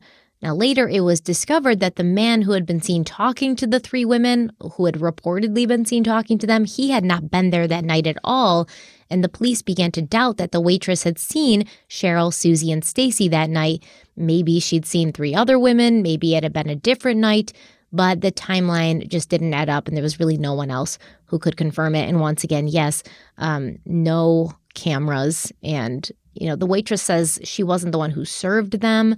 I'm not sure if the police asked the server who did have them for a table, or if they checked like credit card receipts or anything like that, or checked bank records to see if they'd been there that night. I'm not sure, but it took a couple months for them to rule this out as an actual sighting. Now, another strange report that I don't often hear talked about when people cover this case, it concerns Sherrill's little dog, Cinnamon. So in articles about this case, Cinnamon's whereabouts and behaviors are described differently. Some say that the little dog was going wild when Janelle walked in. Some say that the dog was locked in a bathroom or a closet when Janelle arrived. I guess we'll never really know the true story of where Cinnamon was when Janelle and Suzie and Stacy's friends got there. That would be important. You think, right? Right? Yeah. Incredibly important. The difference in those two statements that you just made are tremendous, right? Was the dog freely walking around, or was it locked in a bathroom, or just even put in a bathroom? Just a little important for obvious reasons. If the dog's locked in the bathroom, somebody put him or her there. Cinnamon's a boy or a girl? Cinnamon's a girl. Okay, what up, girl? Cinnamon's locked in the bathroom, maybe to keep her from barking or whatever the case may be. To keep her from maybe attacking a stranger, whatever's going on. Big difference there. So that is something, though, that police have to know the truth about. I know we don't. I know that you've said it numerous times that the police have kept this case very close to the chest, but I can promise you that they've interviewed Janelle, and I would like to think that Janelle would be able to remember, especially if she was interviewed at the time of the event, hey, listen, when you walked in, did the dog run up to you? Or did you have to go into a room or into the bathroom and let the dog out? I would think that'd be something she'd be able to remember. They just haven't released it to us. So that's what sucks for us. But I guarantee it, the police know the answer to that question. So I'm like 95% sure that Cinnamon was not locked in a closet or a bathroom. I'm going to go ahead and say that because I also think that would be something important. I mean, the police have released details about the way the crime scene looked. I feel like they would have said like Cinnamon was locked in a closet or a bathroom. And I found a news report from early July 1992 where neighbors of Sherrill's claimed that they had seen Cinnamon twice, the very same night that the three women had vanished. A tiny black and tan terrier matching Cinnamon's description, wearing no collar, showed up about a block from 1717 East Delmar Street around 10 p.m. on the evening of June 6th. It approached 4 people who were sitting outside a house. The resident of the home said, quote, "We pretty well know the people who have dogs in the area. We just didn't recognize it at all. It seemed very frightened. It wanted to climb up in our laps and be petted." End quote. According to this person, the 4 people showed the little dog some love and then placed it back on the street so it could find its way home. But several hours later, at around 3 a.m. on Sunday, July 7th, the homeowners were woken up when their own dog started barking. They went downstairs and found the same little dog from earlier that night. Apparently, the dog had managed to squeeze through the fence of their backyard, and it was sitting outside their back door. Once again, the homeowners put the little dog outside of their property, back on the street, and they went back to bed, and they didn't see the dog again. First of all, I do want to say that this is horrible. This is a little tiny dog. Keep it in your house till you find out who it belongs to. Why are you putting that dog in the street where it's going to get hit by a car? This dog is tiny, okay? It's a little Yorkie, man. They are babies. I have a Morkie, and she's tiny. She fits in my hand. Why do they keep putting this dog on the street, man? Would you put the dog on the street, Derek, or would you take the dog inside and wait for its owner to come find it? I would probably take the dog inside, and well, now we post it in my area. We'll post it on Facebook. Say, hey, anybody? But not to get too off the track here. I want to ask you some questions because I think you're going to be able to rule this out pretty quick. Sorry, I'm not talking about the dog more. I'm focused here. So the dog was running around at 10 p.m. It might have been something that was normal for Sherrill, but just refresh my memory. What was the last time Sherrill was heard from? That was that she was texting or talking to someone on the phone saying she was doing some furniture stuff, right? What time was that? So that's the thing. Remember, we kind of went back and forth on that because different sources say different things. Some say 9:15 p.m. Some say 11:15 p.m. Okay. So let's, for the sake of this conversation, go with 9:15. Okay, because that would line up with the fact that the dog was let outside by someone else or ran out, whatever the case may be, right? We're starting to develop a timeline. So I know what you're going to say as far as, well, there's evidence that the girls went into the house and that they got dressed, they got changed, they might have got into their PJs, they looked like they were kind of ready for the next morning. So I know that evidence suggests that when they entered the house, everything was fine. But just for the sake of saying maybe we just can't explain why that looked like that, maybe that was placed that way by someone else, is there a possibility that whatever happened in that home happened before Suzie and Stacy arrived? Okay, just play out the scenario where the last time Sherrill's heard from is at 9:15. Someone comes to the house for Sherrill, or multiple people come to the house for Sherrill, and they're inside the home. And while they're in the home, they might have already broken the light bulb or whatever. They enter the home. They have Sherrill subdued. And while they're there, they see a car pull into the driveway. They see 2 cars pull into the driveway. So now they hide. I'm assuming there's a basement. I don't think so. No basement, nowhere to kind of disappear from. I know some houses, like my house, doesn't have a basement. It's a concrete slab. But while I can see you typing, but while you're typing, let's say there's a place for them to kind of disappear into, maybe Sherrill's room, something like that.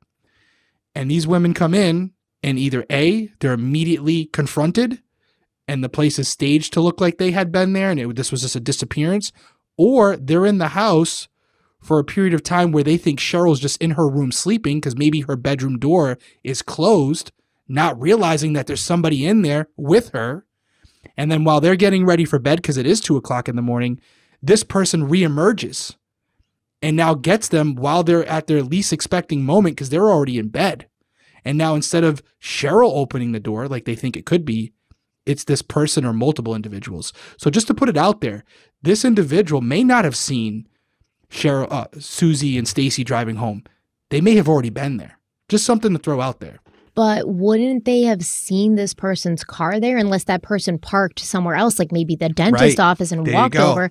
So that's very viable. He or they could have even waited for the girls to fall asleep in bed and then really take them. That's exactly by surprise. And there may be even a more innocent reason that we've got Cinnamon out there, right?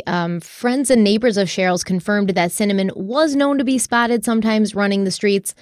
Carol Johnson, she lived in a townhouse nearby. She said, quote, "Cinnamon would scoot out the door the minute the door was opened. It would run over to our house every once in a while," end quote. Now, the same article reports that when friends went looking for Suzie and Stacy in the morning of June 7th, Cinnamon was in the fenced-in backyard of 1717 East Delmar. So now we got a third location for Cinnamon. Cinnamon's not in a closet. Cinnamon's not in a bathroom. Cinnamon's not in the house running up to Janelle. Cinnamon's in the backyard. But I did find out that Sherrill had installed a doggy door so that Cinnamon could go in and out as she pleased, but the doggy door led to the backyard, which was fenced in, so if Cinnamon was small enough to have squeezed through the fence of Sherrill's backyard and roamed the neighborhood, you know, like she was able to squeeze in through the fence of the neighbors, so she could probably squeeze through the fence in Sherrill's backyard. Cinnamon was tiny, you know, it makes sense. So this could have been why she was always seen running the streets. I was thinking maybe Cinnamon was outside with Sherrill when Sherrill was like, you know, doing whatever she was doing to the piece of furniture in the carport, if that's what she was doing. And then while Sherrill was doing that, Cinnamon was kind of exploring, went over to the neighbor's house. Then Cinnamon goes back. Sherrill gets the dog. They go inside. And then whatever happens to the three women at around 2:30 or 3, Cinnamon's alone in the house, so Cinnamon exits through the doggy door again, trying to figure out what the heck's going on, where's my people, squeezes through the fence again, and ends up at the neighbor's house again. So what do you think? Yeah, that's possible. And you have to add to the fact that Sherrill was outside working on furniture, so she's going in and out of the house. So there's a lot of potential there. And I'm not saying we discovered something here, but when you're trying to figure out what happened, you got to consider all options, because sometimes the reason you're not able to get to the answer is because you're only thinking one-dimensional, where you almost got to go completely against what you might believe, which is, oh, the crime scene looks like they were all here and they were unsuspecting and they were in for the night. And then, you know, it looks like someone just came in. Well, how about if the person was already there? And it can change your whole thought process. I do want to say something, and John, you may have to clean this up, but what's interesting is I'm on this site, and it's public. You guys can go look at it, movoto.com. I'm literally looking at it while we're on YouTube and while you're listening, and it looks like the house was recently up for sale or is up for sale right now. Actually, it's not for sale, but it's public record, and there are a ton of photos. So I'm looking at the whole house right now, and you can see the whole layout internally, all the rooms. Stephanie's looking at me. She might have already seen this. But basically why I'm going through it right now is I just want to see if there's a basement. I'm seeing the bedrooms.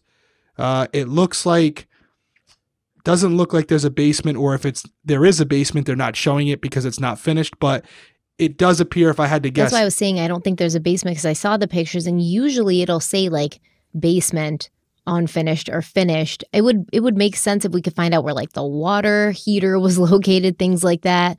It says nice size laundry room, extra storage room off main living area that's been used as an office in the past. Right. It doesn't say anything about a basement. It doesn't even really say where the utilities like the water heater and stuff would be kept. No, it doesn't. And that's why I'm thinking it could be in a utility closet on the main floor, but that does suggest that there might be a basement where that's where the utilities are. However, regardless, we'll post this one picture up right here. I'm going to send John the link for this, but there is a photo. It's literally the second to last photo where you get to see the backyard kind of, and you see like there's one door to kind of entrance up a little set of stairs. And then there's like the double French doors, which I would assume are the doors that you've been referring to as far as being Susie's room. So there's multiple points of entry, but there's also multiple points of egress, which suggests that if they had a chance to flee, they had multiple they wouldn't be stuck in a bedroom, right? If they heard commotion out in the living room, they could get out of there if they wanted to. So whatever it was, it appears to be unsuspecting. And like I said, it might have happened as soon as they walked in the house if this person was already there. There's so many theories that are all equally plausible, but we'll throw up that one photo, but if you want to go check it out, you can get the whole layout. That photos are actually pretty clear, so they must have been recent. They might have done some work to the interior a little bit, but it pretty much looks like the same layout. Yeah, they really haven't done any work. I listened to a podcast about this where the podcaster was actually from Springfield, and she went and talked to the current owner, and he said, no, this is pretty much exactly how it looked when we bought it. We haven't done anything to it. This is what you see is what you get. But I want to say something more about Cinnamon. One more thing about Cinnamon. I don't find it super... Cinnamon. Oh my God, Cinnamon. I don't find it super suspicious that Cinnamon was out and about around like 10:15. But I'm a dog person. I've got 3 little dogs. I find it suspicious that Cinnamon was out at 3 a.m.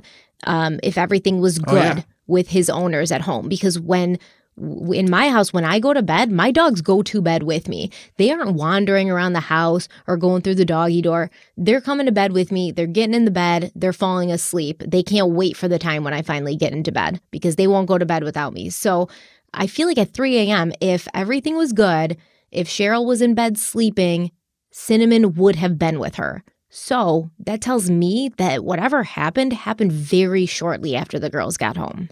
Right. Or could have already been in they could have walked in on something.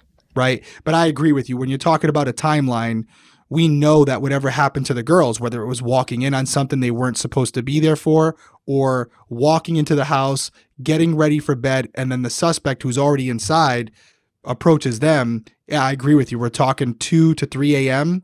Maybe they get home around 2:15.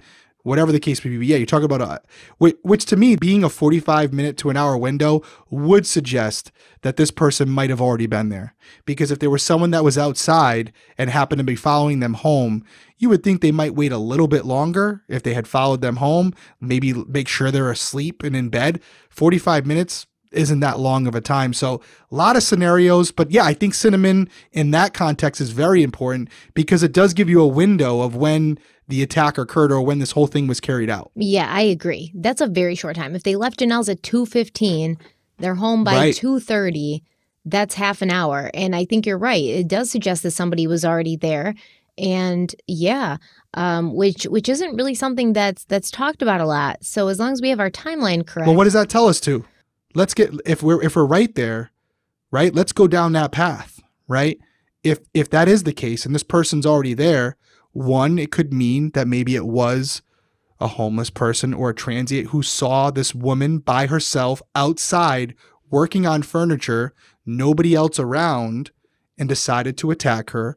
Or, as some people have suggested, which I think you're not on board with, maybe Sherrill had some enemies or was involved in something, or Bart was involved in something where this person went there for Sherrill and Sherrill alone. I think both scenarios are equally plausible. I mean, it's not that I'm not on board with it. It's just that they didn't find anything to suggest that, as we're going to find out. They went very in depth into all 3 of these women's backgrounds, and they couldn't find anything like that. And like we said, if there's somebody that's, mad at Bart, then wouldn't they kill Sherrill instead of just take her because now nobody knows?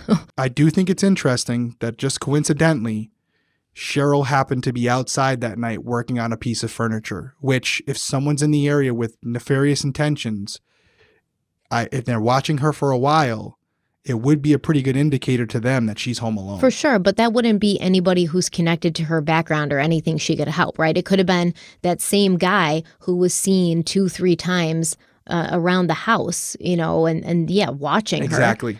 Maybe getting obsessed with her, something like that, for sure. Goes in, attacks Sherrill, unsuspectedly attacks her, gets her when she's not looking for it, right? Gets her from behind or something.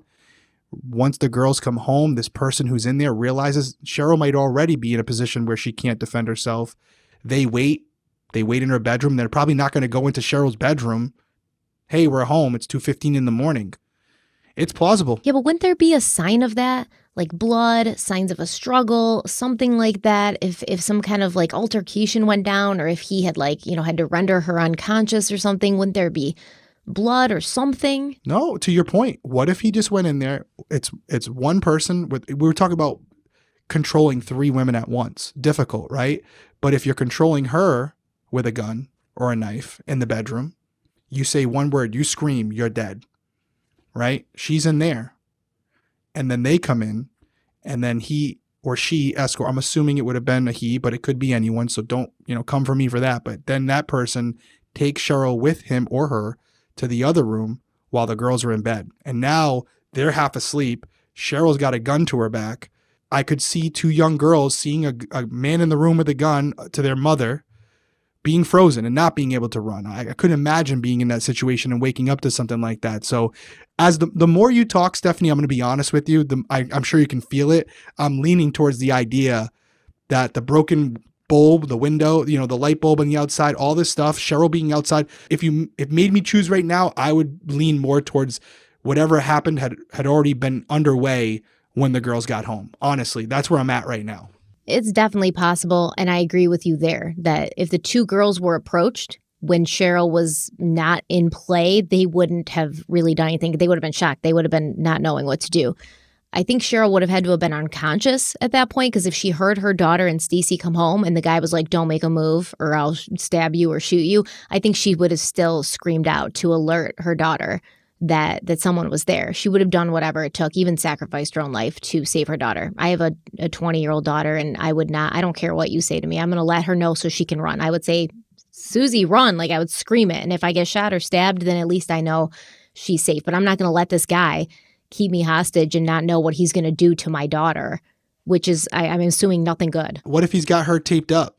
What if he's got her taped up, bound? I mean, she could still make noises. Yeah, I think she would have had to have been gagged or unconscious or something at that point. Yeah, but that's very possible. But to your point, like, oh, well, there's no sign of struggle or an assault or blood. Well, maybe she hadn't been, maybe she was tied up, but that would kind of contradict what I'm saying, though, because I'm under the impression that this person didn't expect these girls to show up. So this was an audible. Mm-hmm. So he wouldn't have been tying Sherrill up unless he was planning on just taking her. I mean, that's possible. But if he was planning on doing something in the house and then had to call an audible because other people came home, then he wouldn't have. He could have just covered her mouth with his hand. Yeah. So I don't know. Yeah, and maybe Sherrill doesn't scream. Yeah, that's possible. That's possible. But I still am leaning towards the idea based on the cinnamon thing. Maybe she does scream and they don't hear her. Maybe the TV's still on when they come in. Maybe the movie's still playing when they come in. Well, you said it was, right? That static is playing afterwards. TV definitely could have been on. The TV or whatever movie was in there was definitely playing before they left. So maybe she does try to scream when his hand's over her mouth, but they don't hear her because they're talking, they're chatting. They're coming off a high of graduation parties. They're talking about going to the water park the next day. They don't hear her maybe. Yeah, it's crazy to think like that, huh? Because I came into this thinking, oh, they were all sound asleep, but that wouldn't make sense either because like you had said in episode 1, the TV was running. So whatever happened unexpectedly. I don't think Sherrill or any of them are watching TV, and when the movie ends, they're not shutting off the VCR or the TV. It stopped on it was still running. So whatever happened abruptly. So I think it's more likely that Sherrill at that point, she wasn't in bed when they got home. And the reason I believe that is because of the VCR. Whatever happened to her happened before she had a chance to get settled for the night. And I don't know if she still would have been up at 2:15 watching a movie when they got home. Like, hey, girls. Yeah, because she doesn't know they're coming there. She doesn't know they're coming. I think it's more reasonable that something happened to her. TV was running when it happened. And then the girls come home. They might see that the TV's running. And at that point, they could have been attacked, like before they even do it. And then the house could be set up to look like they were in bed. There might have been some clothes put out. Who knows? There's so many scenarios as far as what happened in the house, but I do think we can take a couple things from this. Whatever happened abruptly, happened while Sherrill was probably still awake because the TV. And as you pointed out with Cinnamon, with the girls, we know that they left around 2:15 where they were still alive. And Cinnamon being outside is the only real indicator that we have that maybe a door was left open or the dog was let out during the attack or whatever, so it wouldn't cause as much noise. So that does give us a possibility of the window in which the attack occurred, which would suggest that more than likely when they came into the house, the attack happened almost immediately. Yeah, there's so many questions, there's so many questions. Like, we could honestly talk about this one part for the next 2 hours. Because as you were talking, I came up with a bunch of other things. Well, what if this? Well, what if this, I know, we're scrambling right now. Oh, man. It's like, I don't even want to move on from Apologize. I know. And we're going off on a tangent here. I know we still got some to go. And you're right. We could do it. But there's so much here in this one part. That's why I was like, oh, we got to get to it. And actually, before you continue, we probably should take our last break because we got one section to go. We want to take a break again. So real quick, let's take our last break and then we'll finish the episode.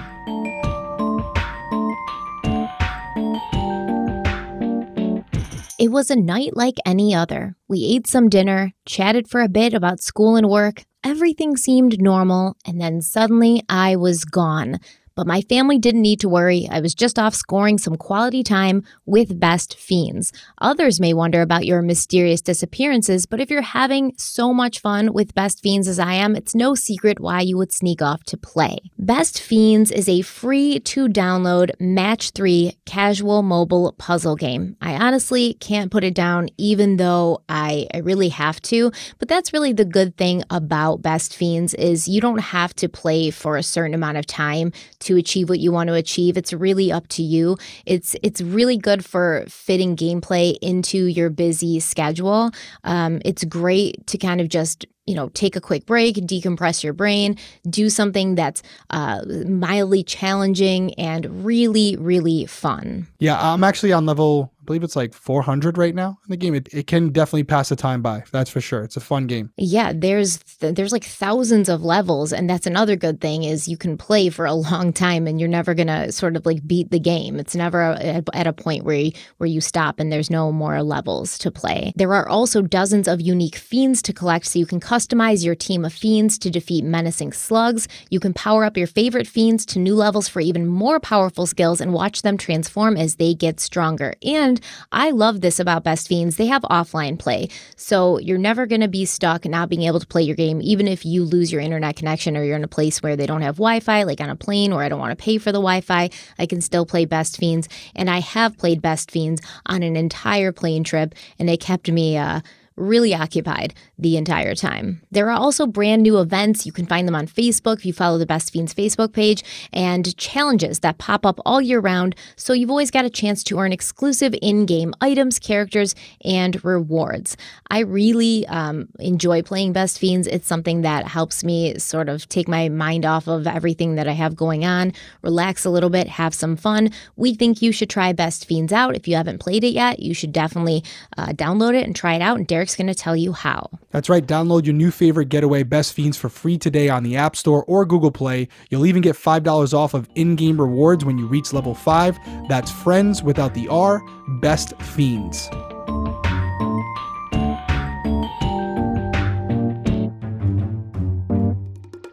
So a sighting of Suzie Streeter did seem to be important enough to be pursued heavily by the police. 17 days after the disappearances, a woman claimed she had seen a dusty 1960s gray or celery green Dodge panel van pull into her driveway between 6:30 and 7 a.m. on the morning of June 7th. She said the person in the driver's seat resembled Suzie, and the witness also heard a male voice saying, "Okay, don't make any silly moves, back up and turn around," end quote. This voice was apparently coming from a man in the back seat. He was threatening the young woman in the driver's seat, who appeared to be distressed. The witness said she hesitated and looked scared. The eyewitness also described the woman as having a birthmark on her cheek. So along with that tumor on her lip, Suzie also had a mark on her cheek, and it's hard to see in pictures. You really don't see it in pictures because she usually had it covered up with makeup. The police interviewed this eyewitness, and they even had her hypnotized, and the information seemed legitimate enough, to the police at least, to the point where they retrieved a similar looking white van from like the junkyard. They painted it green and they placed it in front of the police station so that everyone could see what it looked like in case, someone had seen it driving around or would see it driving around. This is a vehicle that was seen in the area of 1717 East Delmar. Police received a tip from a woman who claims she saw a van being driven by a woman she thought was Suzie Streeter the morning of the disappearance and heard a man yelling at the driver, telling her to get out of there. Police searched thousands of vans. They posted the model all over the media, even painted one green and kept it outside the police department. Tips about the van and missing women kept flooding in. All right, I gotta weigh in on this quick. This totally sounds believable to me, and it lines up with what we're saying, where the girls come into the house and this person has a gun, and that's why they're unable to. That's why they're cooperating, because if he's in the back seat of the van, yeah, he probably has Sherrill and he has Stacy, but how is he controlling them? Well, he's got a gun to him, so that's why she's cooperating. That's why she's not jumping out of the van and running to go get help or draw attention. So that lines up with everything we're saying as far as this guy goes there for one person, 2 others show up, he calls an audible, and now he's taking them with him. He doesn't want to be the one driving because they might see him and he can't control the women in the back. So he has to go into the van with the women in the back while keeping the driver, one of the other victims, at gunpoint. The other thing about this is the fact that it doesn't sound like this was planned. Again, I don't think he would go into it saying, I'm going to have one of the victims drive my van. That wouldn't make a lot of sense. So this lines up to me. It doesn't seem like this witness has any incentive. It all lines up with the limited amount of information we have about this case. as far as the timeline when the girls were last seen and when they were seen by this. And then also something you said episode 1, it does appear that when the girls came into the house, they kind of got ready for bed. Didn't you say something about makeup being removed? Yeah, there were 2 washcloths with makeup on them in the hamper. There you go. And so that you would see that mark a little bit more. It would be a little bit more prominent if she had to leave the house abruptly and didn't have time to put makeup back on, even though when she was out that night, earlier that night, she did have makeup on. So she comes home, takes the makeup off. Then this happens. Obviously, she didn't put makeup back on. So the fact that this witness pointed this out, and yeah, they could have gotten some information and saw some things, but most of the photos that are out there about Stacy at this point are probably showing her with makeup on. So you're not really seeing that mark. So for the fact that this witness pointed that out is extremely significant, and that's why law enforcement took it so seriously. Yeah. What do you mean when you say he calls an audible? Audible is a football term. I apologize. So a lot of times when a quarterback goes to the line to hike the ball, they have a play in mind when they go to the line and they're up there and they're standing there and they're getting ready to hike the ball and do the play. But if they look across at the defense and the defense is in a position where it could stop the play immediately, they can call an audible, which changes the play while they're at the line. So he'll step back and say, okay, red flag. And all the other players know that means play number 2. So that's an audible. I apologize. Thank you for saying that because I just assumed everyone knew. But yeah, that's basically changing the plan at the last minute. It's a very convoluted way of saying he changed his plan at the last minute. Well, I wanted to give you this, you try to explain it to her, guys, and she gives you shit for it. No, I appreciate it because you said it several times and I said, I think I didn't hear him correctly. And then you kept saying it. I'm like, is it a police term? Like, if it is, I should know what it means. And it's a football term. I'm going to start saying it, though, because it sounds cool. Calls an audible. I'm going to call an audible here and change everything at the last minute. I'm actually surprised with how much you read and all that stuff that you haven't, but it is a sports Never term, in my so I guess life you wouldn't. But have I heard it? Audible is a very common term. Huh. So from now on, whenever we have plans to do something, I'm just going to be like, audible, and you'll know. It's different. Well, that would be weird. But if you say, hey, I'm calling an audible here, I'll actually appreciate it. So I agree with you as far as the birthmark goes, or, I think that's absolutely possible because we know Suzie took off her makeup. This woman doesn't know that she has this mark on her face. She was sure that, she was sure of what she saw, I should say. So she said that, there was no one else that she could see in the van besides Suzie and this man. But that doesn't mean there was nobody else in the van, by the way. I just want to say that. Like, they could have been laid down. They could have been tied up. It doesn't mean there was nobody else in the van. Or he could have been telling them, like, stay out of sight or I'm going to stab Suzie or shoot Suzie. There could have been a lot of threatening going on. And the eyewitness said that this man, his voice was demanding and forceful, and she truly believed she'd seen Suzie in that van. And she was so insistent that this was Suzie and this was her abductor that she actually didn't want to be identified due to safety concerns. Additionally, police reported that a Dodge van with no side or back windows was seen parked near 1717 East Delmar around 4:30 a.m. on June 7th. And this van was also dusty, but it was reported as being brown. In both sightings, the van was reported as being an older model, mid-60s or early 70s, possibly Dodge, but law enforcement, they said they weren't going to rule out Chevy or GM. Springfield police felt that they could be the same van that was seen at 4:30 a.m. and then a couple of hours later at 7:30. And, there could be a color discrepancy because one witness saw the van during the day and one saw it while it was still dark. So the person who saw it at 4:30 may have said it looked brown because it was dark. And this was supposed to be like a sort of like muddy green color that the person who saw it during the day described it as. The police seemed to believe that the true color of the van they were looking for was celery or gray-green tones.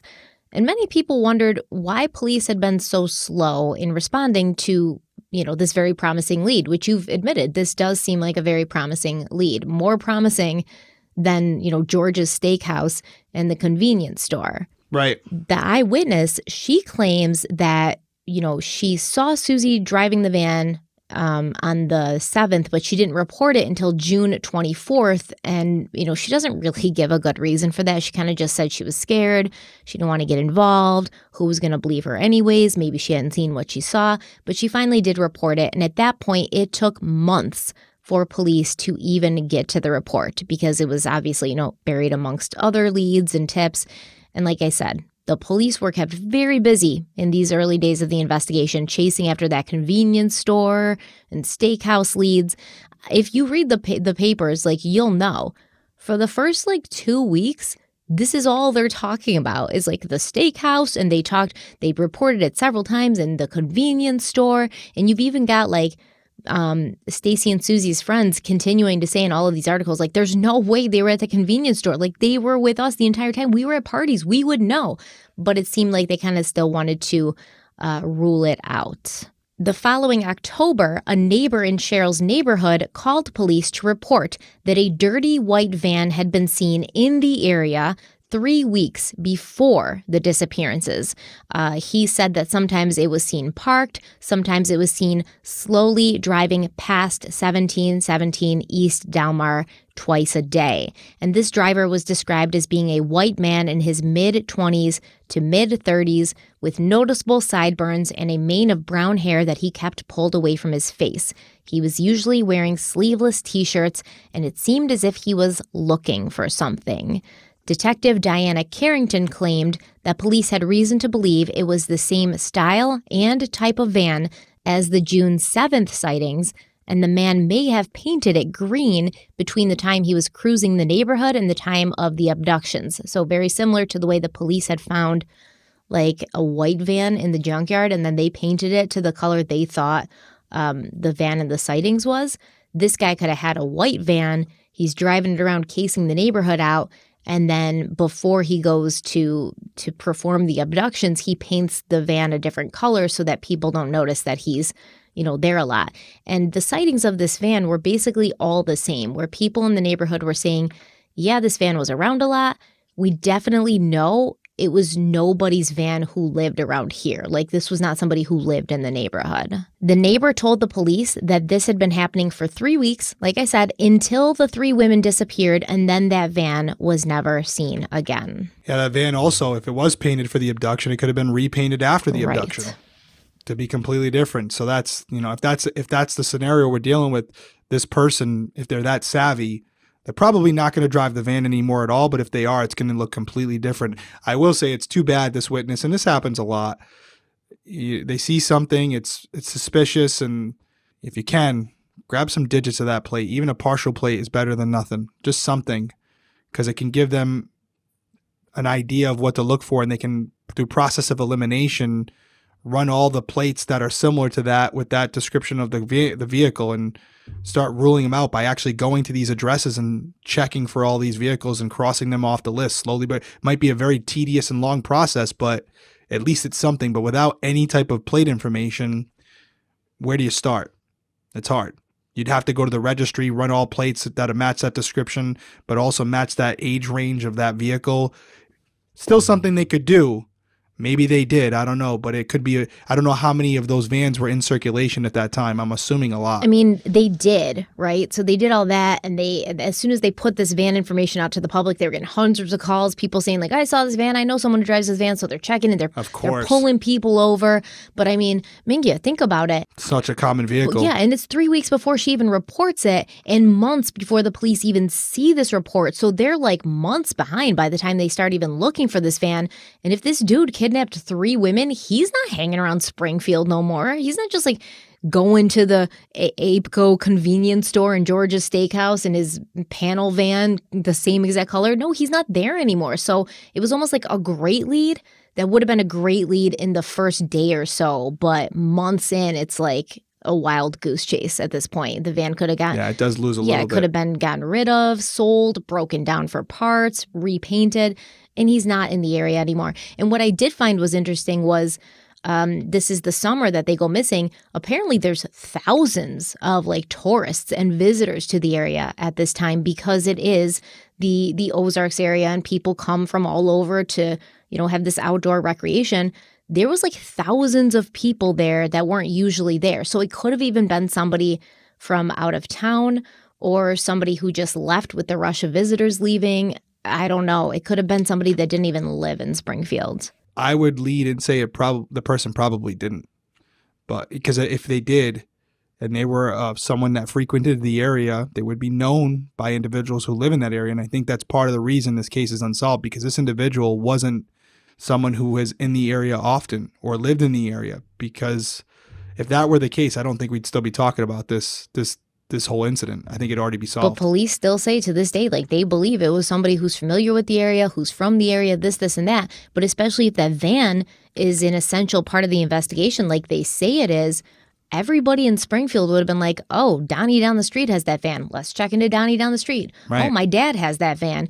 All the vans in Springfield would have been already checked into, and you would have known if somebody had lived there who had a van like that, who, just quickly moved away after 3 women went missing. It just makes sense, right? I think it's easy for police to say, yeah, it's someone who knew the area. Yeah, of course it is. They're not going to this one specific street and casing the place for multiple months, if so, multiple weeks, whatever it might have been. They're not just choosing this random street on that night.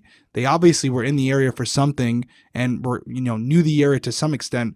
What I'm saying, I don't think it's an immediate relative or associate, like an ex-boy. I don't think it's that, because if it were, I think we would have something. I mean, yes, it's possible. Even the dumbest people on the planet sometimes commit the perfect crime by accident.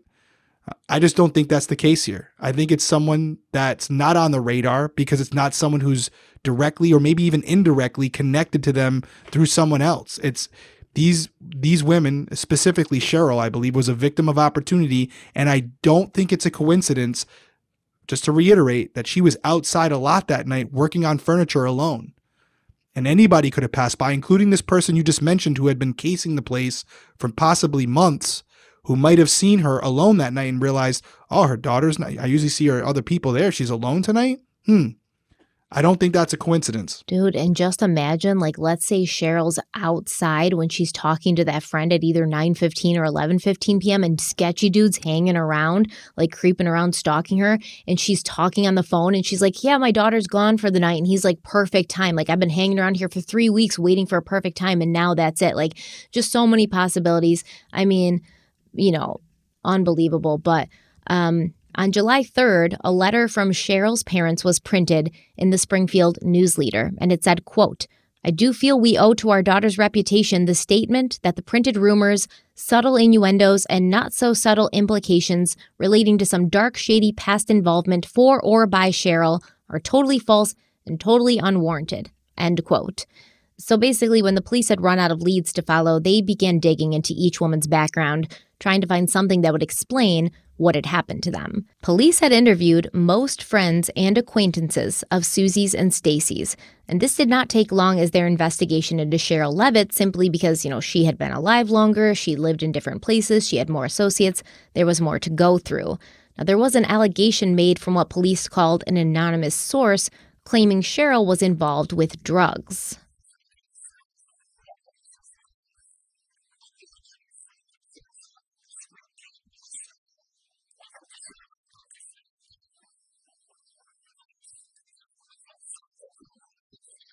So that's interesting. I'm not going to rule it out. Well, you should. I mean, it doesn't. I'm not going to rule it out based on what I'm just hearing now. I don't know the case like you do. I'm not telling the story after reading about it. So just seeing that as an investigator, I'm going to follow up every lead until it becomes invalid or unsustainable and doesn't make sense. But even if I believe this as of right now, to think that this person who's a drug dealer would go to this extent, we can't be talking more than a couple $100, maybe at most $1,000, to go from, being out a couple $1,000 cash to kidnapping and potentially murdering 3 women. It seems like, again, it'd be a lot to undertake for just that amount of money. And also, it does contradict the idea that this was more methodical and planned out. And if this individual had went in there for drugs or went in there for money, there would have been some sign of rummaging, going through drawers, because this drug dealer would have went in there and said, hey, where are you storing your cash? Where are you keeping your money? Where are your valuables? Where are your jewelry? And you would have seen rummaging. You would have seen drawers being pulled out, things being looked through to try to find where Sherrill might be holding some cash. There's no signs of that from what it looks like. It doesn't look like there was any type of robbery that may have taken place, even if the scenario that I played out earlier where it was a potential robbery at first looking for money and then the two girls come home and that stopped abruptly, you would still see signs of that. Doesn't appear to be any indication of it. So on the surface, I don't know the case that well enough to say like, oh, absolutely not true. But I will say based on what you've told us so far about the crime scene, it's not suggestive that someone went there with a motive of collecting a debt, whether that was through money or through valuable items that she had at the residence. Yeah, so I don't believe this theory. I'm just going to say what other people were saying because there's a ton of rumors going around at this point. I mean, as you could see from even this clip, some young kid like, oh, I think Sherrill Levitt was into drugs. You know, there's like all these rumors going around, enough rumors where her parents felt they had to like put an open letter in the paper to try to humanize people and say like, listen, our daughter is missing, our granddaughter's missing, like an innocent girl is missing.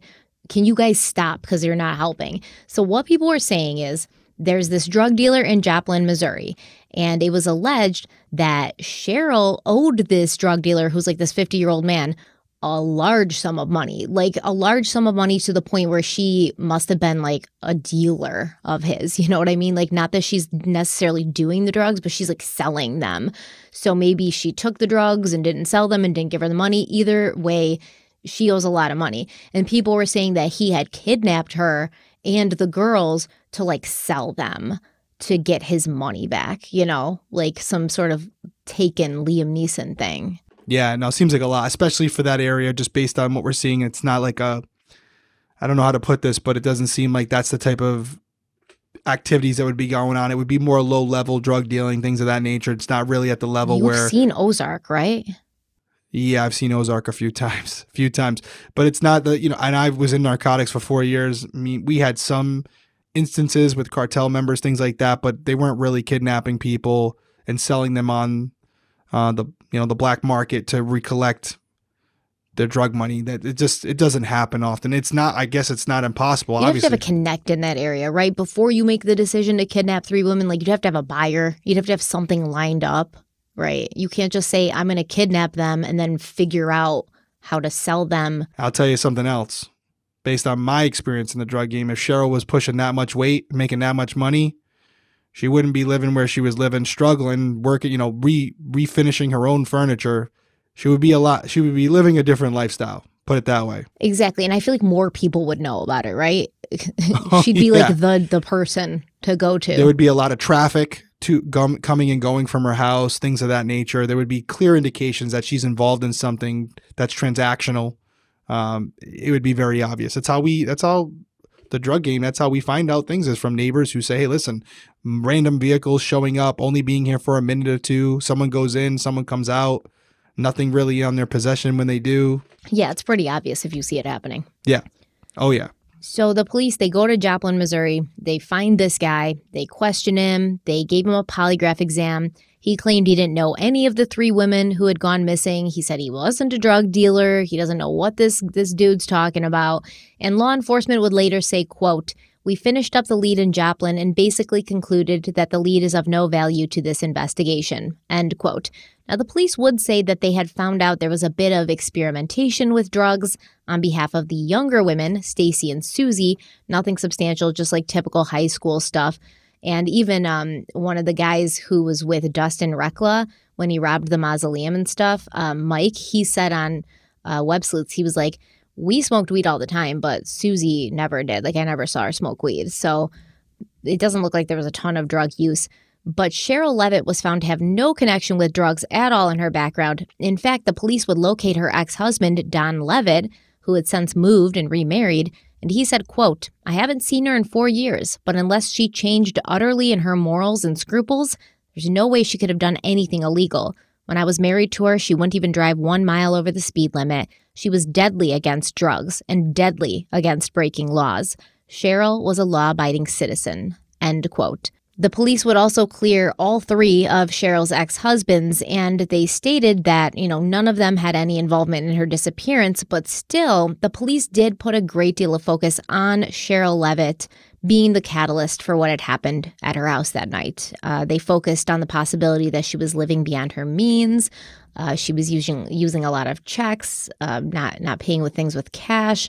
She may have known someone or been known by someone who would wish her harm.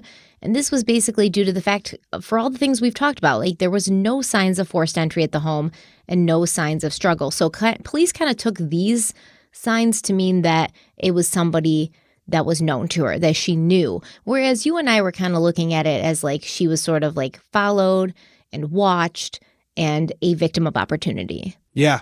And she might have been followed. It could have been someone, like people have said before, a transient driving by and happened to see her at that moment alone and decided to capitalize on it for one reason or another. I don't even know.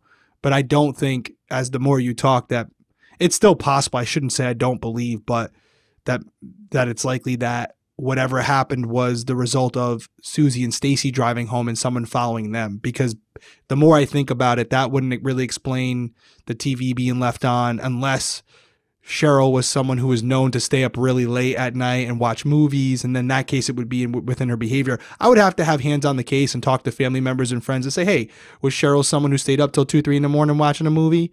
Or was she someone who went to bed early and was an early riser? I would have to know that. Don't you wish you did have hands on this case, though? Don't you wish you could question people? Of course. You should bring Breaking Homicide back and do this case, man. Go to Springfield. Well, according to our guests, our listeners and our viewers, if I leave to go do Breaking Homicide, we're not Crime Weekly anymore, so I can't. I'll go with you. We'll do it for Crime Weekly. Oh, there we go. It'll be a Crime Weekly episode of Breaking Homicide. I'll be in there investigating the case, pulling prints, processing DNA. I'm going to be and playing with you'll be in Cinnamon. the backyard talking to Cinnamon. Cinnamon, what'd you see, girl? Cinnamon, tell me. Talk to me. Talk to me, Cinnamon. Why did those Come on, people baby. leave you out there like that, Cinnamon? You poor baby. And then you come inside and be like, hey, I got a print. You'd be like, good, I got Cinnamon. Cinnamon told She's me coming home with everything that went down. Oh, my God. That would be a show. Jesus, would that be a show? It would be. I think we should do it. And that's funny that we just said that because they did actually have a ton of people who wanted the police to bring in dog psychics to interview Cinnamon, who was considered to be the only witness to what happened that night. So. Key witness. I'm assuming R.I.P. Cinnamon at this point. No, I don't know. Probably. 30 years later, Stephanie, I can assume. Cinnammon's looking over us right now. God. That's sad. You just realized that now? Yes. You're like, maybe. I'm like, no, Steph. Dust in Unless she's the in the wind. Guinness Book of World Records. All we are is dust in the wind. You're my girl, Cinnamon. Just that people are going to hate us. I know. Okay. People are going to hate us in this episode. We're finishing. We're wrapping up, guys. All right. So by the end of June, this is the month they go missing, the police department had as many as 50 officers working on the case. They had spent over 7,000 hours investigating. Over 1,000 of those were overtime. And that was a lot of articles I saw, too, because people were like, y'all spent too much money on this case. You spent too much resources. There was like rapes happening, all this crime happening, and the police had so much, time and resources like focused on these 3 missing women that it was kind of like everything else was starting to fall apart around it. They'd put Suzie, Stacy, and Sherrill's faces on billboards along the East Chestnut Expressway. They had questioned hundreds of people, printed over 20,000 posters. They went through the house on East Delmar Street several times, collecting clothing, financial records, and letters. They searched for hairs and fibers. They found 60 fingerprints. Investigators said that they did believe the 3 women had been abducted, but they didn't have enough evidence to focus on a suspect, a motive, or a theory. Detective Doug Thomas said, quote, "To me, that's the most disconcerting thing about this case. In most cases, we know what happened and why. We might not know who did it. But in this case, we don't even know why."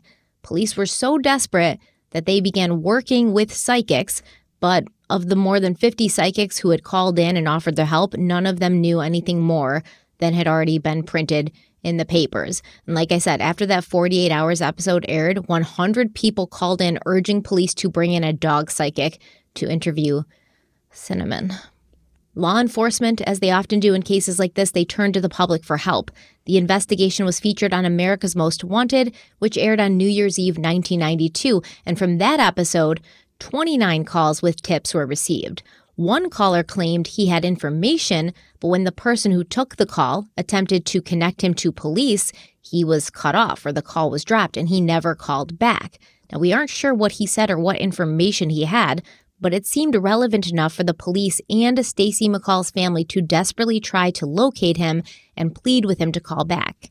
In a March 1993 article of the Springfield News Leader, it says, quote, Detective Asher will not say more about the caller or why police think the tip is for real. We're not saying he said he participated in this, Asher said. He's like a third party, a witness. However, Asher added, the caller, if he's legitimate, may be hesitant to come forward for fear of arrest or retaliation. Police still think local people may know who took the women. It's important we reach out to this person, Asher said. To support what he said, we need to talk to him directly. The tip steers the investigation to an undisclosed area in the southeastern United States. Asher would not say if he knows where the call was made, but the caller gave specific information that makes investigators believe he may know of the women's abductions. We were able to corroborate some of the information he provided as a result of our investigation, Asher said. There was a motive mentioned, and with the information provided, it's conceivable the crime occurred that way. End quote. Really interesting. So guilt knowledge, there's information that you or no one has that was found in that home that hasn't been revealed. Because by the way, there's definitely things that we don't know about that might have suggested the crime occurred for a specific reason or a specific way that they've just never released. So we're all saying like, oh, no trace of anything. There might be something. There might be something that happened in that home that they are aware of that they later found that maybe Janelle's family or anybody else for that matter, Janelle themselves didn't see, but police did. They never revealed it. This person calls in and says, okay, well, how about this? And they go, okay, well, we're not going to confirm or deny that, but continue. And that would give them some credibility because, again, we've talked about guilt knowledge before. This is information that wouldn't be known to the public. So only someone with direct knowledge of what happened that night, whether it was them or someone they know, would have that. When they give you that information, your ears perk up. And so, yeah, this probably, without knowing the specifics, Detective Asher saying this, you have to just take him at his word and believe that there was some things said in that conversation that leads him to believe this person was involved or knows who was involved. So basically that would have to be it. He would have had to have said something that hadn't been released to the media that no one knew about except for the police to lead them to believe that he actually had some inside knowledge. But the guy never called back, right? And they begged him to call back. They went on TV, they went on the radio, they went in the paper, begged him to call back. He never did. And I guarantee you, if he was like involved with the people or person who took these women, that person found out he had called in and kind of maybe put two and two together of who had done it. And so maybe there was some sort of like altercation, because if he's one of the only people that knows, two can keep a secret if one of them is dead kind of thing. Like, who knows. And so you hear that they're calling in. So really, like, they're trying to get this person to call back in, but they blew up his spot, right? Yeah, that person might no longer be around. Probably if they had just waited, he would have found another opportunity to, like, contact them, but they blew up dude's spot. Or he's the guy. Yeah. And he had a change of heart. He had a moment where he had been drinking or in a weird spot and was about to confess and turn himself in, and because of the disconnect, he had time to rethink about it and went back into hiding. This happens all the time, by the way. I've seen it firsthand during my investigations, but even on Breaking Homicide. You watch the show, if you've watched it, and I really break down the details of these cases, and you think, wow, Derek's really putting all the specifics out there. Why are the police departments willing to just publicize all this? I'll give one example, because it's not going to ruin anything. We talked about Amber Jackson on Crime Weekly, and if you watch that episode, you think like I'm putting everything out there. I can tell you there's one specific thing, and I kind of said this when we recorded this episode, but there's one specific thing about the crime scene that I know that if someone called in and mentioned this, the Kauai Police Department would be all hands on deck, because no one besides the people who worked on the case and maybe a select few investigators who signed non-disclosures like myself know about this piece of information. And I will tell you this, it's kind of insignificant when you really think about it, but very pivotal, because no one where she was found would know this unless they were there at some point.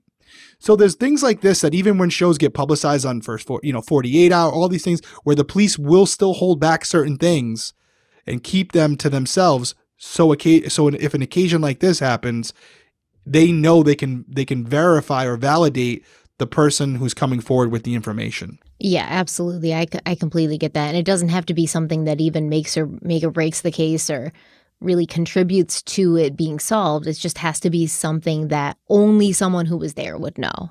Right. Oh, there was a rose in the middle of the floor, like something that shouldn't be there. Hey, did you happen to find a rose in the middle of the floor? That was, the stem was cut off. Means nothing to you and I, but someone walking in there, policing, going, this is odd. What the hell? Where'd this come from? Maybe it was left behind by someone. And then this person calls in and says, hey, did you find a rose with no stem? Get them in. That's not something you would expect to find. Yeah, that's a good point. And, as this investigation went on, life went on in Springfield as best as it could. Janelle Kirby went off to Southwest Missouri State University. Bart Streeter continued working for a Springfield surveying company. He got a new dog that he named Major, but he would eventually quit his job and leave town in an attempt to get away from public scrutiny. Janice and Stu McCall felt a rush of fear every time their two remaining daughters left the house. 1717 East Delmar was put up for sale. Suzie's beloved red Ford was put up for sale. And every single day, the Springfield News Leader posted a picture of the three women with the words, missing, day 23, missing, day 51, missing, day 62, missing, day 134. But the in-depth articles, the detailed reportings dwindled until they were just short mentions or repeats of what had already been reported and what was already known. The amount of detectives assigned to the case also dwindled, and by December, there were only 5 left to actively work on new leads. As time went on, there would be a list of suspects developed, and that is where we will pick up in the next episode. Yeah, it's an unfortunate situation, and I will say that, at least from what we've talked about, it seems like the community was heavily involved, as you mentioned, the paper, and also law enforcement was heavily involved. As you said, they had almost 50 detectives working on this case at one point, including, I don't know if that included the FBI or that was in addition to the FBI, but they called them right away. It seems like they did everything they could. It seems like they were looking for leads. For the most part, I'm sure there's always more you could do, but it doesn't seem like they were sitting on their hands just waiting for something to come to them. I know that people are always going to have issues with law enforcement, especially when a case isn't solved. They're always going to Monday morning quarterback the case. There's always things that can be done differently in hindsight. But at least from the outside, it does look like they were motivated. They were aggressively trying to solve it, even if at points they were misguided and maybe following leads they shouldn't have been following. So overall, it just seems like a tragic set of circumstances where maybe either this was a professional or more than likely, this was someone who just got very lucky. And with technology being what it was in 1992, it does make things more difficult. I don't think something like this could have been carried out as effectively today as it was then. But I am interested to hear about the other suspects because as far as the America's Most Wanted tip, that's the most promising thing we have so far. Yeah, I think without a doubt, whatever you want to say about, like you said, following wrong leads or whatever, the police officers on this case had a huge motivation to see it solved, and they became personally connected to it as they normally would when you have such a long-standing case that kind of gets passed down from detective to detective as Right. people retire, leave, and come. So they definitely wanted to solve it. And I think that they weren't given a lot to go on. That's the big problem. It wasn't like there was a ton of evidence to follow. So you kind of have to use the leads that come in as your main body for the investigation. And you want to, follow each one to a complete, thorough end. And maybe they didn't realize, or, you don't want to be that cop who's like, oh, well, it ended up she was at the convenience store and we just wrote it off. So they did what they could. And no, I believe it was 50 Springfield police officers. That did not include FBI. They all hands on decked this thing, as they called it, so to the detriment of other cases as well. Right. And that's what happens too. And it's not that they lose interest or they don't want to work it anymore. What happens, and you mentioned it in the episode, life doesn't stop when these cases come in. Literally, you can have a triple homicide happen one day, and the next day have a couple breaking and entering, stolen vehicles, etc. And the people who are affected, the victims in those cases, want their investigations done as well. And so you're trying to find this balance of working cases that are getting colder while also keeping up with your responsibility, which is to actively work the new cases that are coming in. And it is a balance, and that's why they sometimes in bigger departments have cold case units, etc. So it's not that they feel any less about it, but they do have a responsibility to everybody in the community, not just that one specific case. And it is a tough balance to find sometimes. Yeah, and I'm looking forward to the next episode, which is our final episode, because you are going to hear a list of suspects, and you're going to be able to use what we've learned so far in these first 2 episodes to kind of apply like almost a template over that person. Like, does this make sense that this person would do this in this situation? Oh, this person worked for a car detail shop. This makes sense why, the van may have been repainted, things like that. You're going to be able to really look at it like that. And there are theories, that the community has come up with. One in specific that I saw mentioned many times in the comment sections. We're going to talk about that. So stay tuned for that episode. Thank you guys so much for being here. Whoa. Oh. Don't ring us out yet. Oh, don't ring us out yet. I'll let you ring us out then. I can ring us out, but you can. Just a reminder to everybody, we will not be here next week. That's important. We will not be here next week. Stephanie and I have 2 vacations in total per year. We have to do 50 episodes, 50 weeks. So we each get 1 week off, and I'm taking my week off this upcoming week. So we will not be here next week. Don't expect an audio episode on Friday or a YouTube episode on Sunday. And with this case, it kind of worked out because there's not really, unfortunately, some resolution to it, solid resolution. So we felt like most people know this case and you're not really anticipating the end. So you can research it, look into it. Geez, really get them going and looking forward to the last part, man. Well, I mean, I think most people know at this point. We've been saying it right along how this case is unsolved. Yeah, but there's plenty to still talk about, guys. Of course. You're going to be devastated when you can't get this episode next week because it's a good one. Yes, it is, even though we haven't recorded it yet. No, but that doesn't mean it's not a good one because I've already researched it.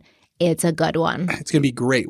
So I just wanted to put that out there because we hadn't mentioned it this week, but we will be off next week. It'll be a no episode week. And this has been the first time in a while, actually, for us. Is this the first time we haven't put out an episode since we started? I think we've done it once before.